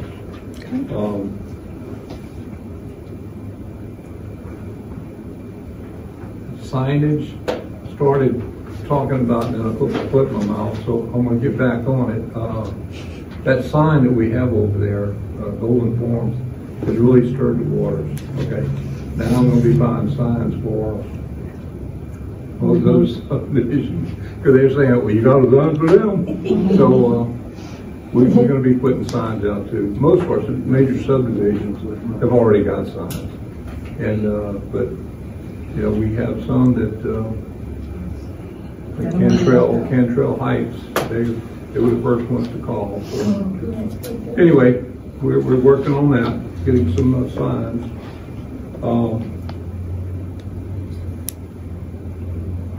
We're installing sidewalks right now. This is the 2011 DOTD grant for public safety for sidewalks, and they're putting sidewalks in an older part of town, and those sidewalks will lead to the river, to the cemetery, to the library. So we feel like it's our older people or people that like to get out and walk, I have a place to walk. So that's underway right now. They're doing those. We've got about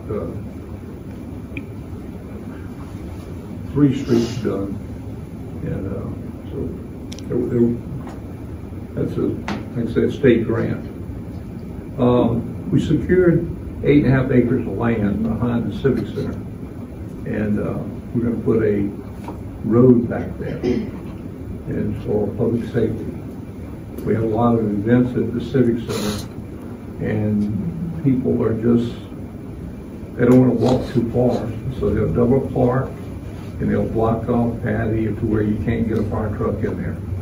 So we need an alternate route, so we now have an alternate route. And we're in the process now of working on that road to have a road coming on the other side of the Civic Center. So we're excited about that for safety reasons. February the 9th, we'll be opening bids for our Country Club Estates drainage project.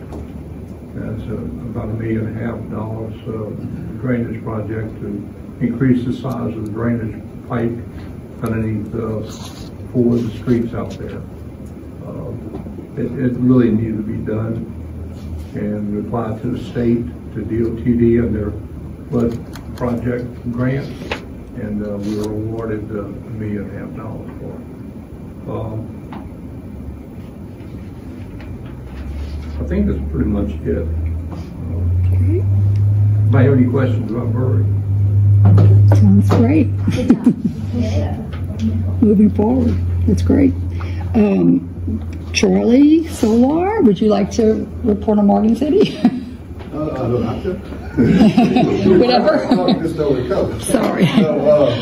So on behalf of the mayor, we've got a lot of progress going on. We're doing a lot of, I guess, the water plant. We were awarded a grant for the water plant for assistance with Hannah, but actually the old administration put it, but they've been working on this for a long time, so it wasn't just, ARPA money actually helped to fund it up, and we actually got the water sector on that, so that's about a $5 million project, and we're trying to up it to about a $9 million project to get a complete new water plant. That's what we're trying to do, so a good, 50-year fix, so none of us have to worry about drinking water for a long time. Water producing, the place is producing great water, it's just, it was built in the 50s, so really excited about that. Hoping the state let's just start sooner. We're ready to go. In fact, bids might be going out as soon as the end of February. We also applied for a huge sewer grant because it's an old city. We got a lot of old pipes there. So we're just trying to get it better. The walking trail is moving along. It is a slow process, obviously, because of where the funding is and the inflation. Like she said, it was. The original bid was 120 and it went to 280 or something like that. But I think we pretty much secured most of the funding. And there again, that's thanks to Excel. Those 2 ladies are the most persistent people I've ever met. So I do thank y'all for everything y'all do. Other than that, what's that? Got a big Justice Street project going on. Bear with us. Be a couple more weeks, weather permitting. But by the time it gets finished, it'll be from 182, probably about 3 blocks, and that was a pretty rough section right there. One of the rough sections around. So we're taking that. Victor 2's and Victor 2's next. There's a few areas. If you see paint on the ground, we're going to fix all those holes. If you see the little orange dots by big cracks that's falling in, before it falls in, we're going to try and fix it. You got it, Lee. Duke Street, 6th Street area, you pass through there, there's quite a few holes that's right next to all this. So I have a quick question, and for a quick, as quickly as y'all can answer, because I know people are strapped for time.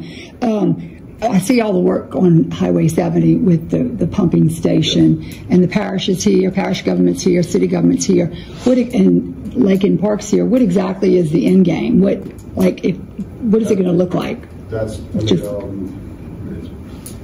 Y'all closing the canal off. Yes, we're going to close the pump station that's on LA 70 right there, those pumps will be moved to back, across from the lake in a big curve. You see it being where the cranes are, right? The canal will be closed off right at the Lincoln Park. That'll seal the levee right there. That's going to plug in right there, and all the water. I mean, the plan is all the water, probably about 60% of the city should go to that pump station if everything works perfect. So, okay.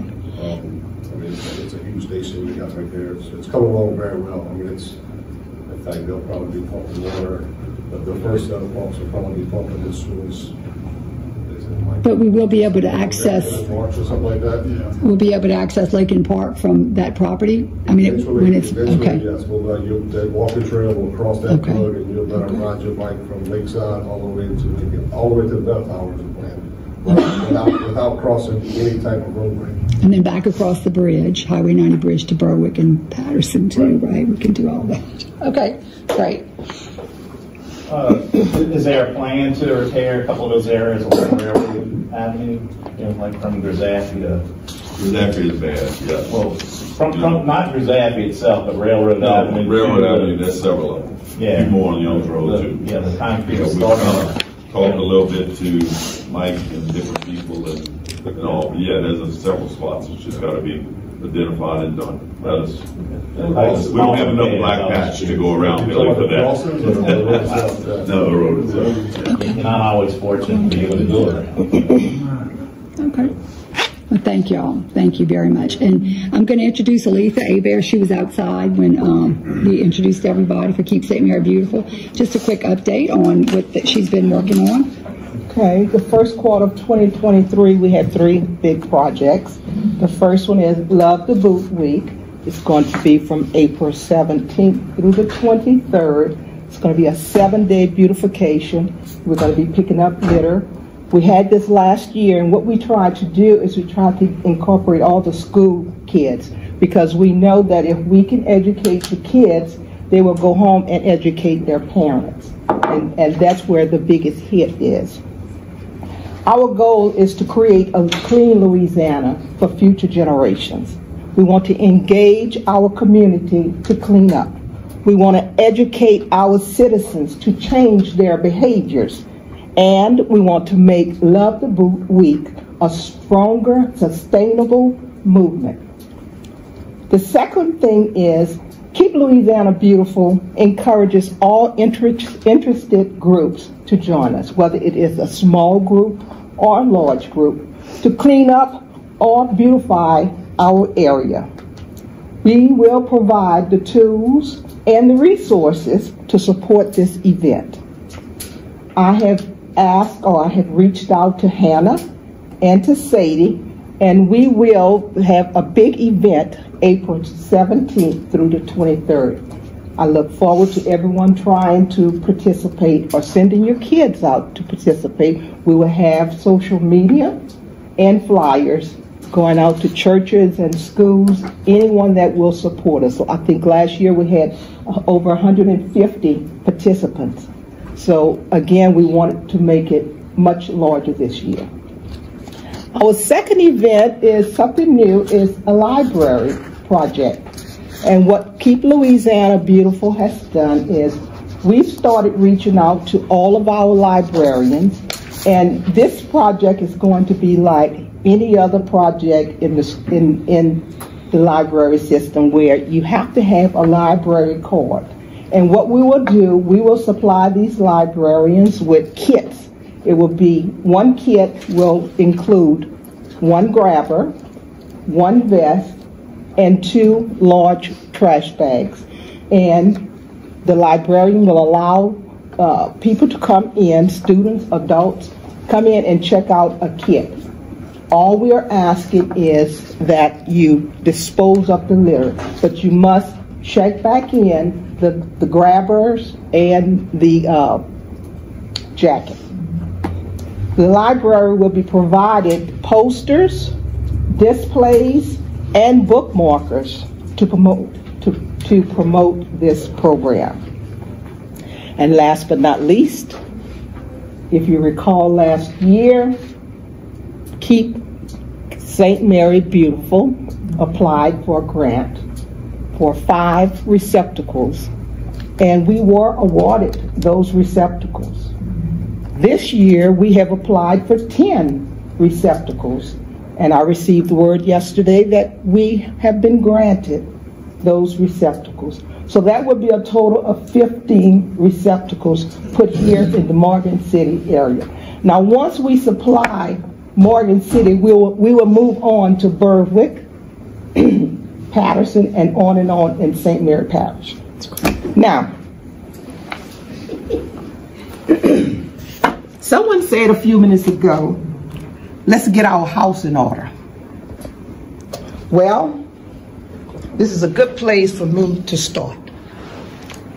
Keep St. Mary's Beautiful has been operating St. Mary Parish for the last 10 years without a staff, without a director, without funding. We are funded $500 a year from Keep Louisiana Beautiful. That is what we are operating on. We are here, we're going to bring in all these new people. Do you think they want to come to a parish where it's full of litter? Believe you me, we have litter throughout this parish. We have an abatement going out every week from the DA office in St. Mary Parish picking up trash. Every week, 20, 30-gallon bags of trash or more. That's the least amount. What I'm asking you today is to reach out to our parish councilmen and ask them to give us some support. We can do that. We can vote. I am going to give you the impact of litter from last year. We operate from June to June. The trash.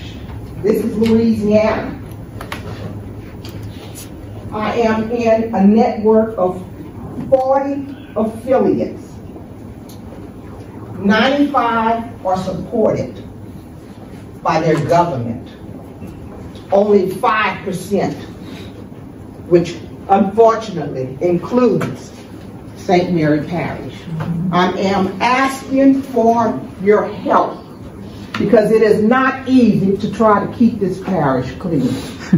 And we do not want people coming into our parish where it is fully littered. And there are areas here, you pass on that bridge and look down, you will see the litter. And it is hard for us to keep it clean. I am asking for your support. Thank you.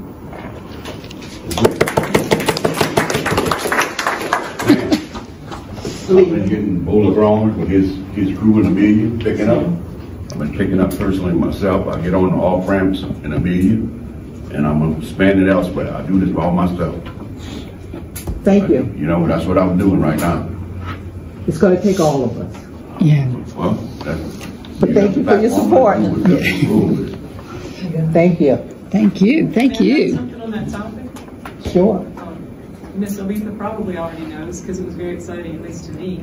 The legislature in 2022 passed a law that says that now photographic or videographic evidence of somebody littering or dumping is all you need to prosecute. So, however, it is hard for that to be carried out if you have to put your name down. That's why people do not do it, because to submit that, it requires a name. You have to submit your name, and not many people want to do that. I'm not afraid, but I have talked to DOTD about the possibility of getting cameras installed on some of those ramps where it's a constant problem, where you've probably picked up over and over and over, and it looks like you've never been there the next day. We're still be one ramp. Okay, so far so good. But the problem I'm running into, and maybe I could get some help from deer hunters, is this. When the ramp is curved, how do you put a camera up and catch the whole ramp? It might take multiple cameras. It might take one camera high up in a tree. I don't know. But if you know of people with creative ideas, tell them to contact me, because this is where we are in that idea. Great. That's great. I was going to say, like the chamber, couldn't we get that week to send and encourage the businesses to get their people to clean up? I wrote down that I would like to partner with you guys to make it a parish-wide event. I know Franklin has their own initiative. We all do it in conjunction together. Right. So if we could get all of the cities involved to do something specific, even if it's not on the same day. Right. Well, in light of what you said, we have reached out, and the only city that has not been receptive is Franklin. Okay. They like to do things on their own. I mean, we still get their schools like Hanson and Franklin Junior High. They participate, but for the city itself, they seem to want to stand alone. No, but if you can try to get them, that's fine. I was just thinking like that week to say, hey, Conrad Industries, can you get your employees to go out and clean during this week around your business? Like a social media push. Yeah.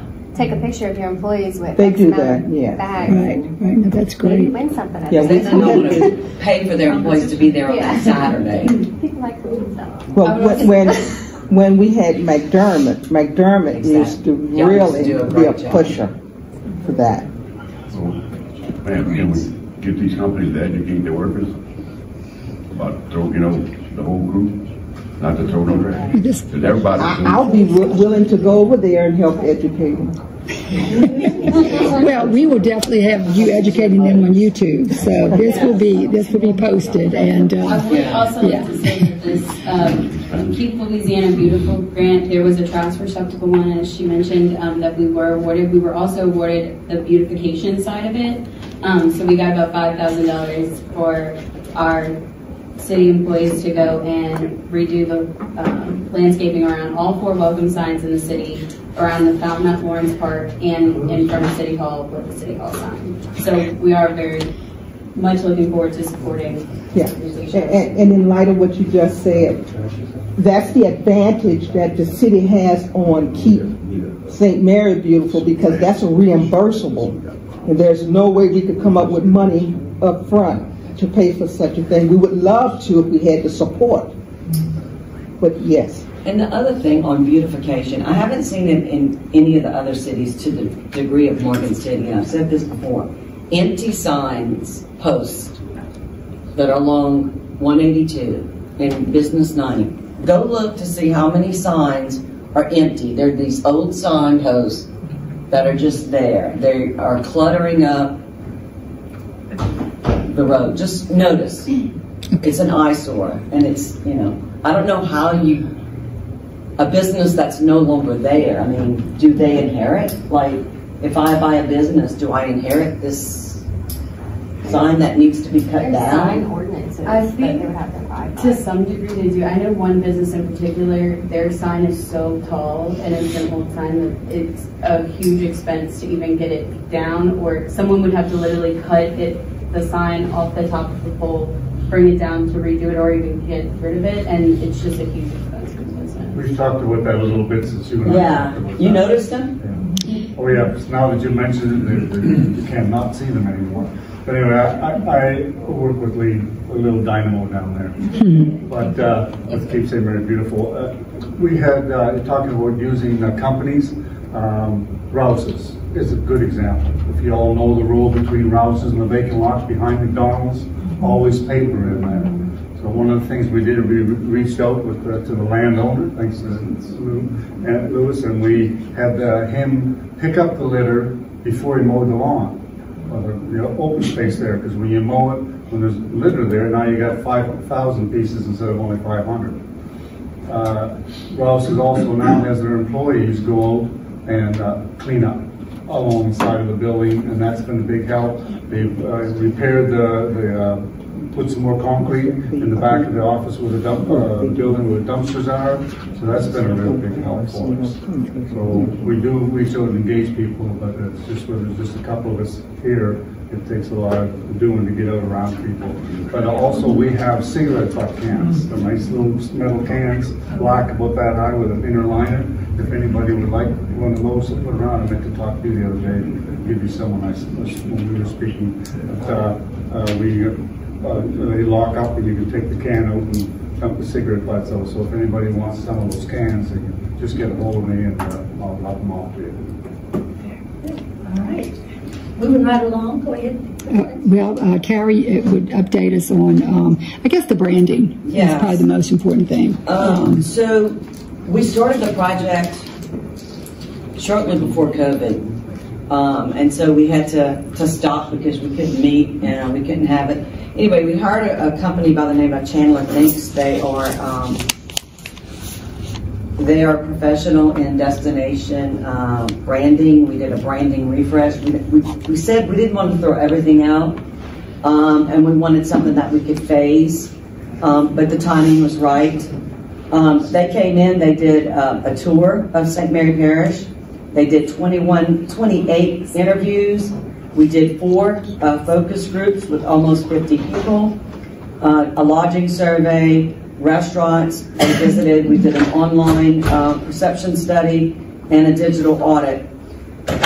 What they came up with, the feedback was that Cajun Coast brings to mind good food, Cajun culture, cypress trees, and music. The biggest tourism draw are outdoor related, good food, unique towns, and history. Our waterways, food, and festivals are what makes us prominent.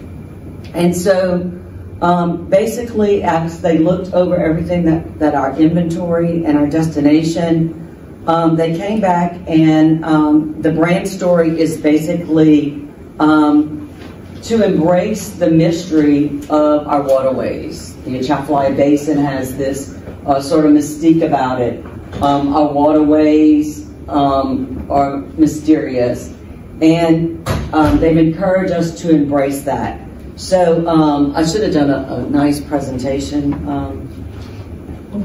but I've been out of pocket. Most of you know, went on vacation in the holidays, and my husband was in the hospital, so I'm very discombobulated. But anyway, so we updated our logo, and we are mystically beautiful.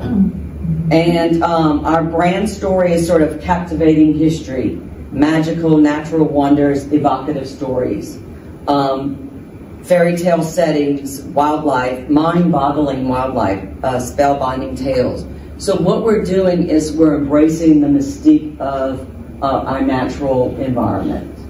And you know, there was a lot of talk about whether we wanted to go with mystique, but it is engaging, and we're going with these big bold pictures of the swamps and the waterways, people fishing as the sun's rising and the sun's setting, those sort of things. So and our new logo still includes the egret, but it's sort of flying. Our old logo was beautiful. I thought it was fantastic, but it doesn't translate to digital anymore. So that was one of the main reasons that we did. It's sort of, and there's like a whole page of the brand story about our wildlife and our stories to tell. So if you need a new logo from us, please let us know. We'll be happy to send that to you. If you'd like a whole copy of the whole branding report, I'll be happy to email that to you. It was a fun process. At times it was fun, but we're trying to reach out to all of our publics and get their input on that. So anyway, the other thing that Cindy talked about was there's a group out of Lafayette that wants to do a hiking trail from North Louisiana to South Louisiana. There's kind of like the Appalachian Trail. Yeah, it is, Appalachian Trail. I don't even like to drive that far, so I'm not about to hike that far. But there seems to be a market for that, and what they want to do is they want to connect existing trails that they have, and then do the infrastructure for things that that we don't have. And so we had a first meeting yesterday to try to do that. Again, you know, it's not my thing. It's hard for me to, I will be supportive. I will do anything that they ask us to do. So Mike was there and he was very helpful with the levee.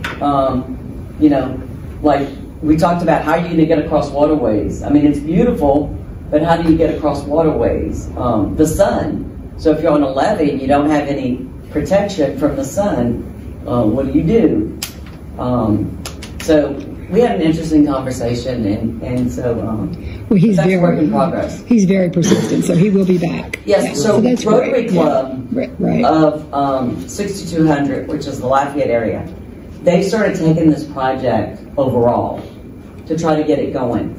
And basically what they want to do is divide the state up into regions. And then, so say we would have the Atchafalaya Hiking Association, and we would be responsible for sort of quote unquote maintaining. These trails would maintain themselves to most, you know, but like if they needed a sign that you could apply for grant funds within that commission that you have, that regional component. So anyway, they're excited and yeah, it's exciting. Very exciting. To do that. Right. Thank you for keeping us updated. Now, Evan's not here, but basically his economic. We've already. Right, we're not going to talk about that again, but Colleen and Beth and Sadie, we were hoping possibly first Colleen on Berwick Main Street, some things that you've been, ideas. Okay, so first, we're not Main Street. We don't qualify. I didn't mean Main Street. I'm sorry. We are only focusing on our cultural district, which entails the food truck court.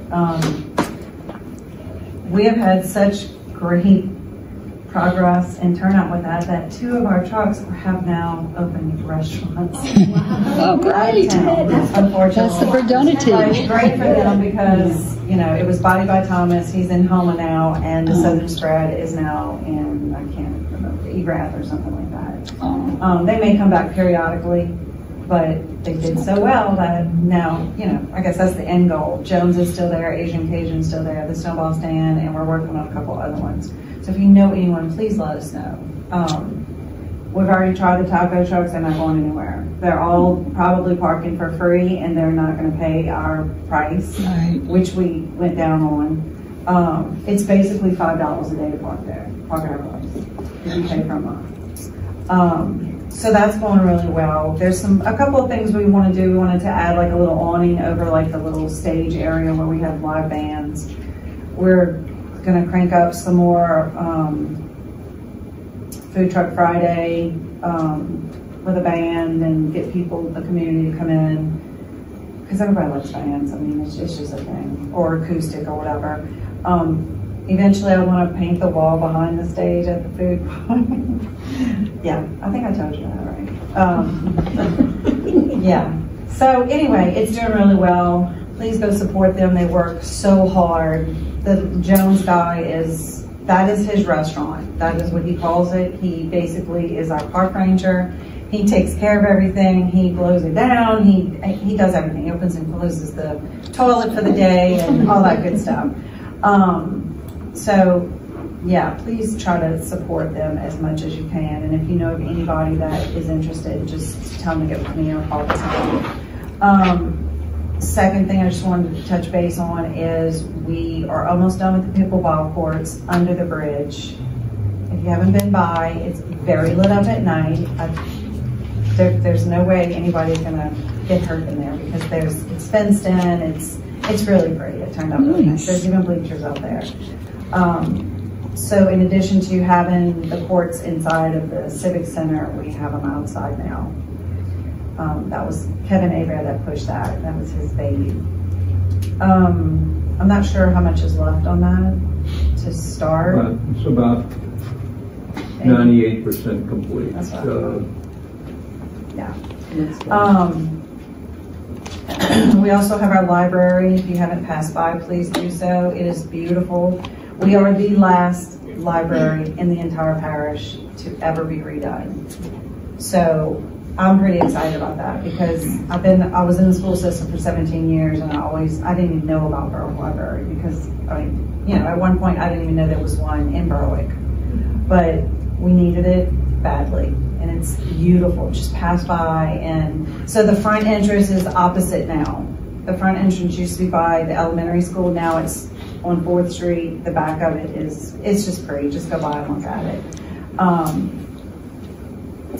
Also, we're doing the Live After 5 every Friday in April again. We already started kind of lining up our bands and the food and all that good stuff. So if y'all can make that all. It really turned out well last year. We used the pavilion as a bandstand, and like you said, people like to dance in the streets. We do have an advantage. And my suggestion to the Strum Trombone Festival, y'all should just put it all on the street. So you don't have to worry about slushing. That's my little 2 cents. Put your bandstand on the street. Because people love to dance. You don't have to worry about wet grass and all that. But that is one of our biggest draws in Berwick is the music and the food and, the people that come in with the food. We only have one restaurant. Also the carnival, Max Carnival is coming in April, so that kind of goes with our Live After 5 on 2 of the Fridays. So 2 of them will be able to, people will be able to bring their children and they can do the carnival. I also had put 4th of July on there. But I did want to point out that the fireworks, if we did do it again, because I own a business in Berwick and I'm right next to the water. And yes, I had people come over to my business because it's my job. But that's a huge thing to move. I mean, that's just my opinion. When it moved to the lake, it disappointed a lot of people on our side. I know I was upset about it, and I'm sure y'all know that. But anyway, it does affect businesses also because those people are all gravitating to the river. They're getting on the wall. They're getting drinks. They want to eat. So why can't we coordinate again? Just that one little entity. Have everything over there at your lake and all that. That's just my point of view. Am I overstepping? Okay. So yes, it does affect everyone in the 2 areas. We had talked about before the old bridge. Before the old bridge closes, we want to do a couple of more bike rides. So maybe we can get together on that to coordinate. Because that was such a great, people love doing that. I mean, it's great. I love riding my bike over that bridge. Me too. It was just fun, And then I would ride my bike and we'd go to Sweet and Simple and get like a coffee, or people were going to CC's, and it's fun to collaborate with both towns. I guess that's about it. Am I forgetting anything? What about the mural and the mural? Okay, so we have the mural. Sidewalks. The sidewalks, yeah, that was the first thing on the list. So our next, like I said, we're concentrating on being a cultural district because we're not Main Street, we're not historic. So when Kevin and Monty came down here, I'm sure y'all all know who that was. That was one of their suggestions for our corners, our crosswalks downtown Berwick, like where the food court is, where my business is, all down 1st Street and possibly just going out. And I've already had Central Catholic reach out to me. They want to be a part of it. Berwick High School wants to be a part of it. We want the community. We don't want to just go, and this is not sponsored. We're not getting sponsors. We're not asking for money. It's just the community just coming together and painting some fun stuff on crosswalks. So it would be like all 4. And then they suggested adding a bump out to each one because our street on 1st Street is so wide. People just go through the stop signs all the time. So they were saying that when you put those crosswalks, it's an illusion and it makes people stop. And then you have bump outs on each side. And you could put, he said, like you could put planters on each 4 corners so that it shortens the streets up a little bit. Anyway, that's one of our next projects. So I'm excited that people have reached out to me already. about that. We had already talked about painting the stairs on the wall, and I also, I know this is your question. I really want to get the Canton Street big mural thing behind my building. Like, could we paint that? We have to ask people. Okay. So like we have these big, it's like a sunburst behind my building, and it's just yuck. It's just ugly. So I want it to be pretty for pictures and stuff. Obviously. Yeah. So we're just trying to make it pretty, and the mural was a hit. And people send me pictures all the time. They're tagging us. It's exciting. You know, we still have the signs that the 10 people had done. We probably need to touch some of them up because they're kind of getting a little janky. But other than that, you know, if you know anybody that would be interested in bringing a class. Oh, we also, what's the Hope? What is the name of the group? Hope. What about Hope Floats? The store. No, it's the school thing with the girl the suicide thing. Hope Squad, thank you. They are interested in also coming and help. So I'd like to get the kids involved in this and not worry about, I mean, we ask for so much money all the time. I can't. I'm doing that for the Lighthouse Festival. I ask for money all the time. I cannot go to people and say, can you give me money for paint and do this? So we're working on our own thing. So if you know anybody interested, just let us know. And I guess that's about it. Thank you, Colleen. Thank you. And I know we're going along one time, but everybody gets together. It's been so long, and there's so many ideas, and it's exciting that everybody's working so hard. So I think. Can I finish off with one? I failed to mention it when I mentioned the fact that 2011 was the sidewalk grant, and it was done. Sam Jones is here, and he was the state representative at the time, and kind of pushed that through. I wasn't the mayor at that time. Willis Radcliffe was, and he helped them big time. And I want to say thank you. Right. Well, thank you, Mr. Jones. Okay. And Carol, I'm not sure if you were state representative in 2011. I do. It's a long time ago. The wheels of that. So I would like to give Sadie a chance to talk about Main Street and what's going on with Main Street. Sadie is the new Main Street Director, Morgan City. And then, Beth will talk about the market scheduling from the Chamber of Commerce. So I just put together a list of our functions that we're going to have this year. First up is Easter's coming right around the corner. So we're going to have an Easter egg hunt in Lawrence Park on March 25th. We reach out to communities around us, but we have so many cities and towns that it's hard to coordinate every single thing. So I think I was told Patterson will be having an Easter egg hunt. The Aviation Museum will be having it on the same day. Also on the 25th is Brew Fest, which I'm sure you'll talk about. So I'll let Beth go over that one. We have Porch Fest.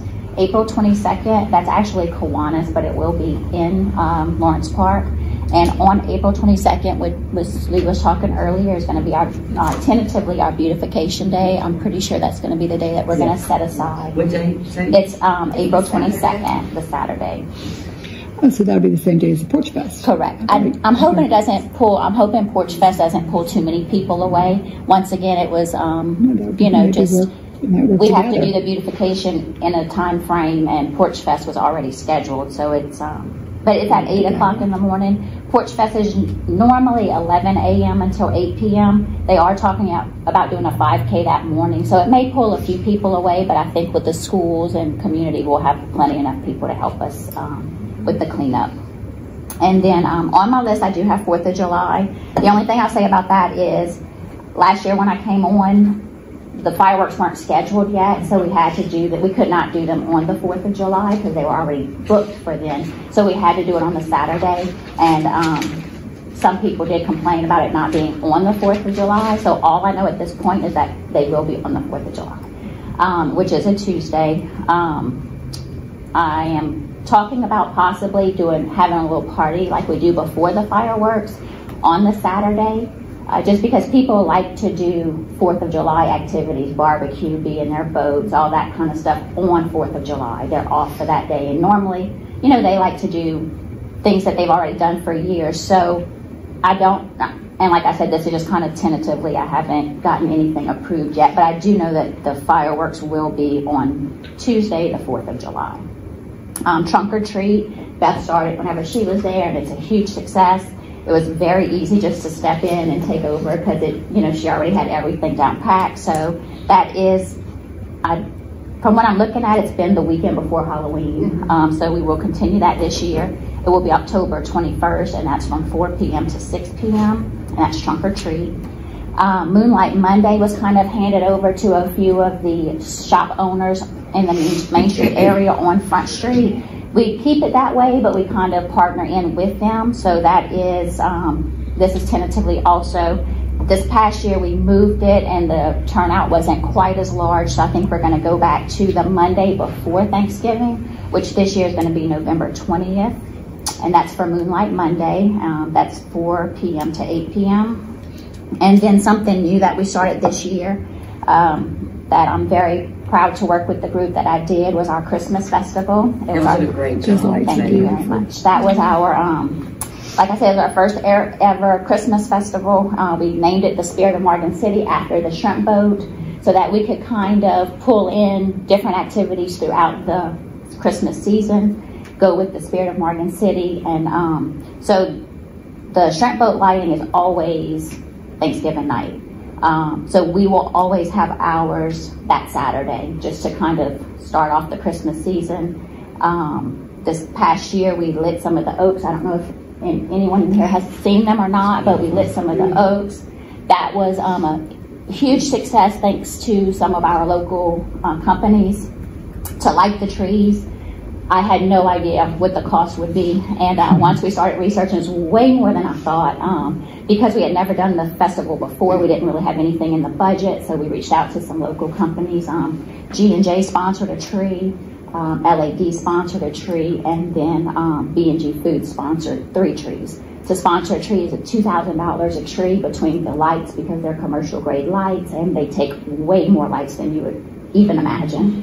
And then we have to get power to those trees because there's no power in the park other than, the outskirting. So it was $2,000 a tree. And like I said, very thankful to those companies. We already, at the festival, people were coming up like, how much is it? We want to participate. So we already have 3 more sponsors for this festival coming up this year. We have great expectations. We're hoping to grow just a little bit every year. My favorite part was using the old buildings that we had downtown. So Mrs. Claus went into the library. She read stories. It was story time with Mrs. Claus. They were able to write letters to Santa in the library. We had a mailbox outside of the library for them to put in the mail, and then all of those letters were answered and mailed back to the kids that wrote them. So we were very happy with the outcome. The weather was terrible, and we still had way more people than we could have imagined. So that'll happen this year, November 25th, which is the Saturday at 5-0 Thanksgiving. The tentative times are 4 to 6. We may go a little bit longer because, like I said, I think it's going to grow a lot. And then we'll finish it up with live music starting at 6:30. That's great. It's great. The trees are beautiful. Thank you. Oh, I did want to mention the lights will come down starting either Wednesday or Thursday. So if you have not seen the lights and you want to, if you've seen pictures, it does no justice to being in the park with those lights lit. So we were very, very happy with the outcome. I was hoping it was a year-round thing. I think it's very, very pretty. But I don't think, we had Santa in the gazebo with Mrs. Claus, and we had a lighting ceremony, so he kind of did his little Christmas magic. He blew the glitter and the lights lit up. I think that would take away from, it's not going to be as special, I don't think, if we keep them up all year. Not to mention, already out of 10 light strands because the squirrels eat them. So, I was able to get one of those squirrels. Thank you, Sadie. Thank you.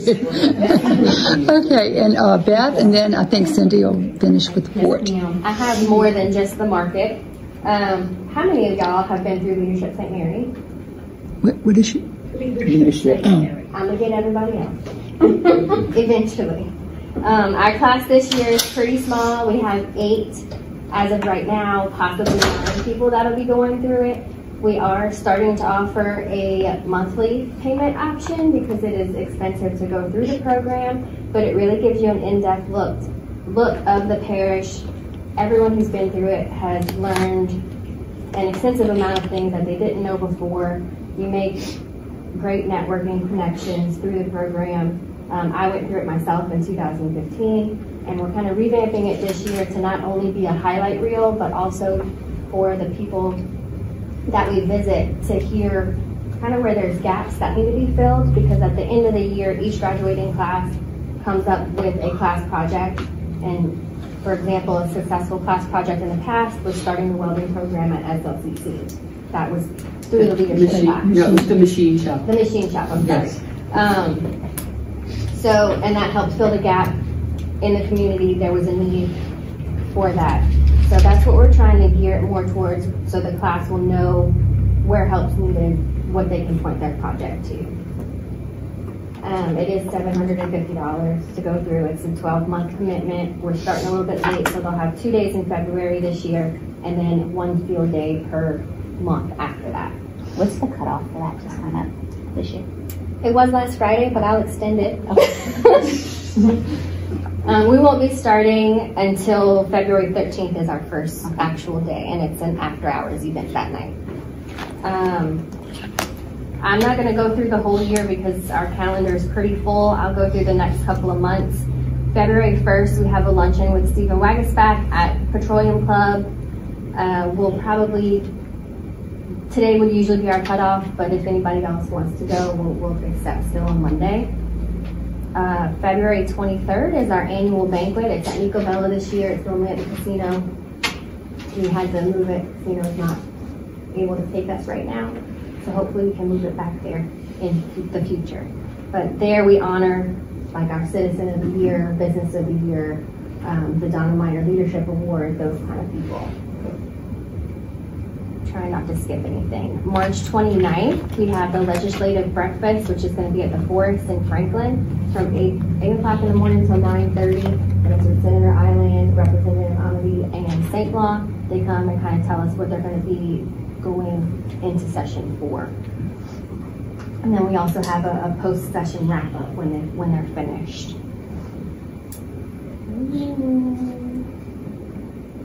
We do have Brewfest. I'll touch on that. It's going to be on March 25th. This will be the 5th annual Basin Brewfest.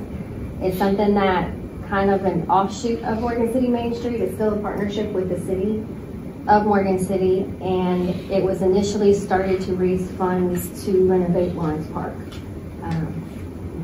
Beer benefiting the kids of the city. But it is a great festival. Last year was our biggest festival that we've had, coming back from 2020 when we had to shut down the week of the festival.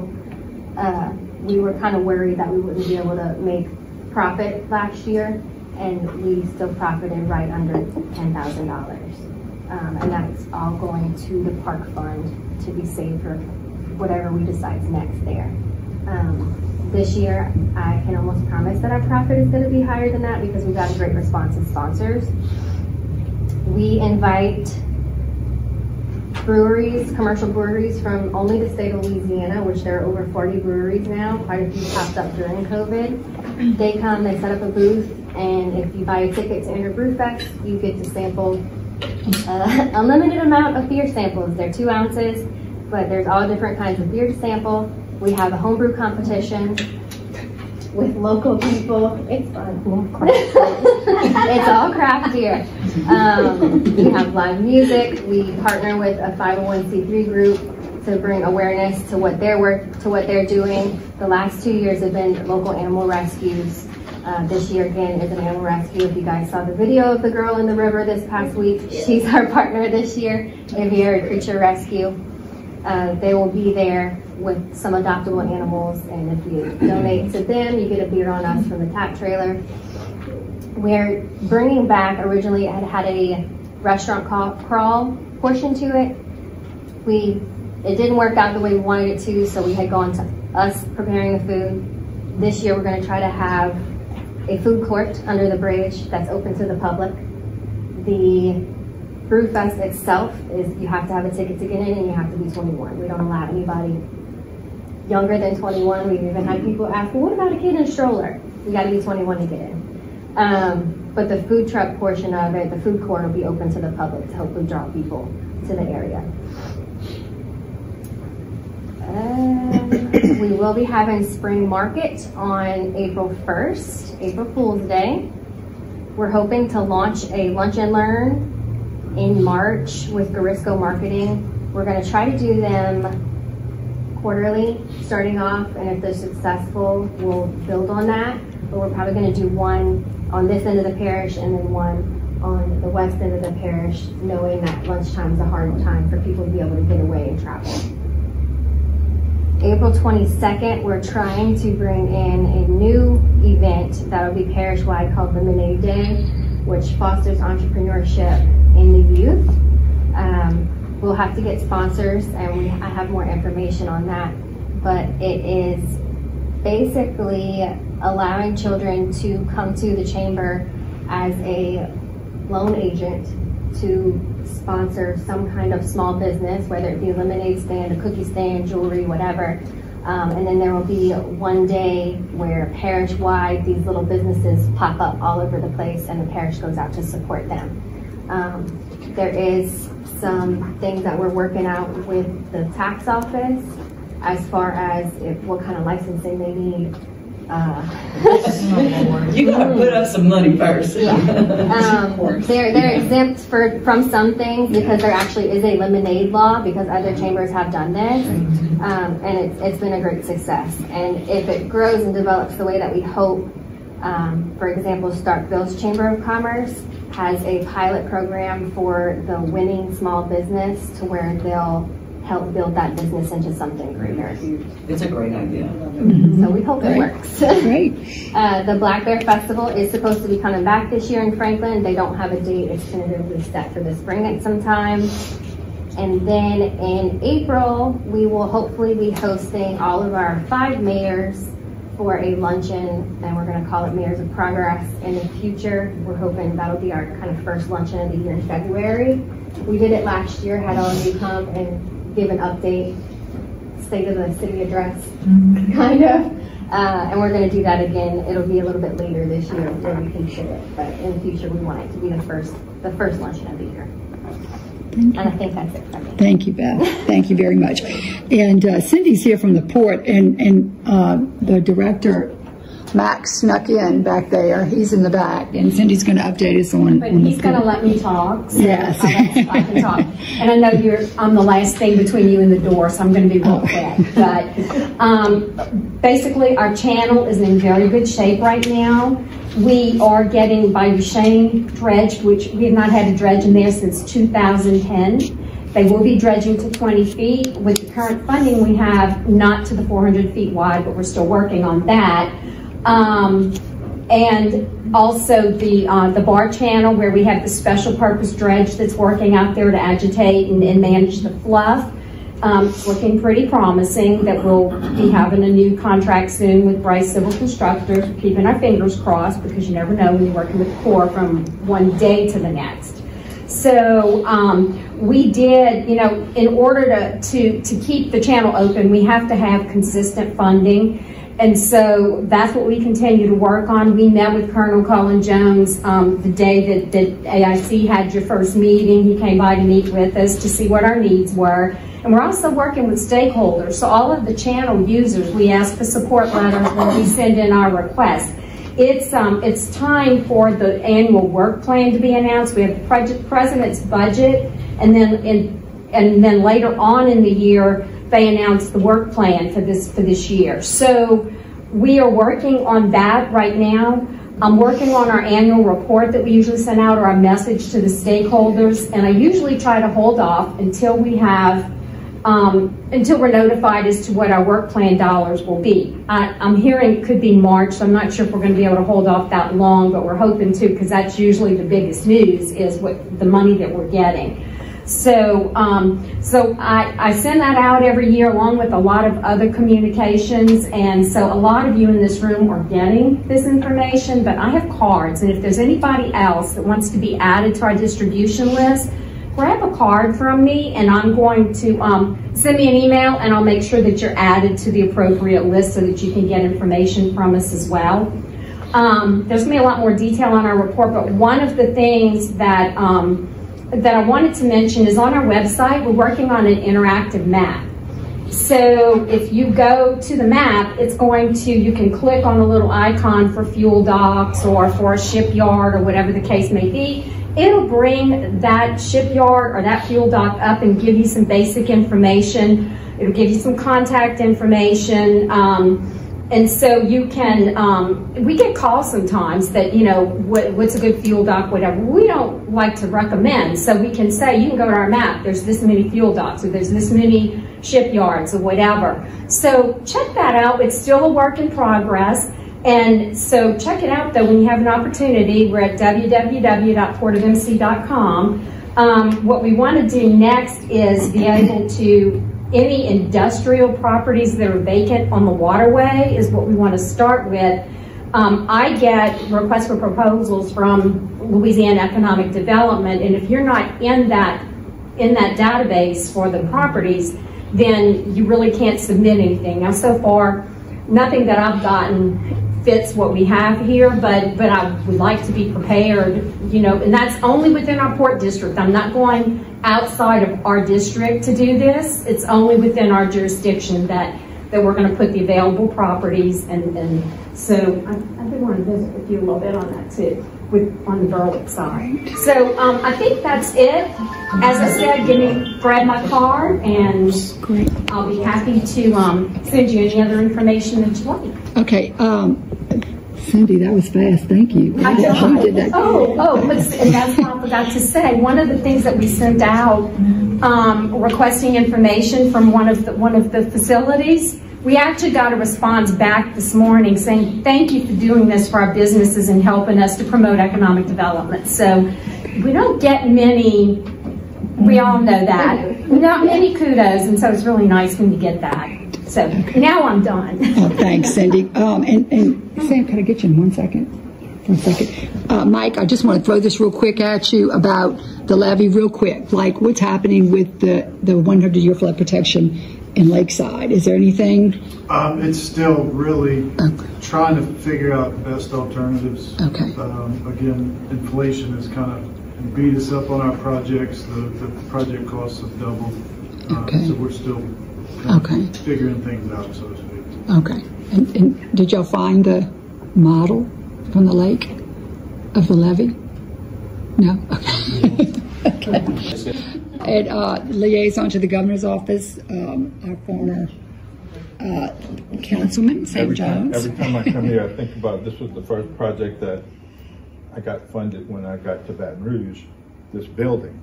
And it was designed to be a Cat 5, which it is, and the objective was to keep the Corps of Engineers here. They left, but they came back. I want to talk about the bridges. They're gonna close the old bridge, which was supposed to be the first bridge, but they argued that we had to fix the new bridge, so we did. It's going to close probably in the next 60 to 90 days, and it's going to be completely closed. They're going to do the work. It'll probably take 2 years, which means probably 4. Depends on the speed of the contractor. But I did get a call the other day about the bridge out here going to Amelia that's been a one lane for a while. And what I found out was we have someone that's designing the repair of it and a reconstruction of it. They're about 75% finished. They should be finished in the next 3-4 months. Then they'll go out for bids in the end of this year. So that's all I have. Thank you very much, Mr. Jones.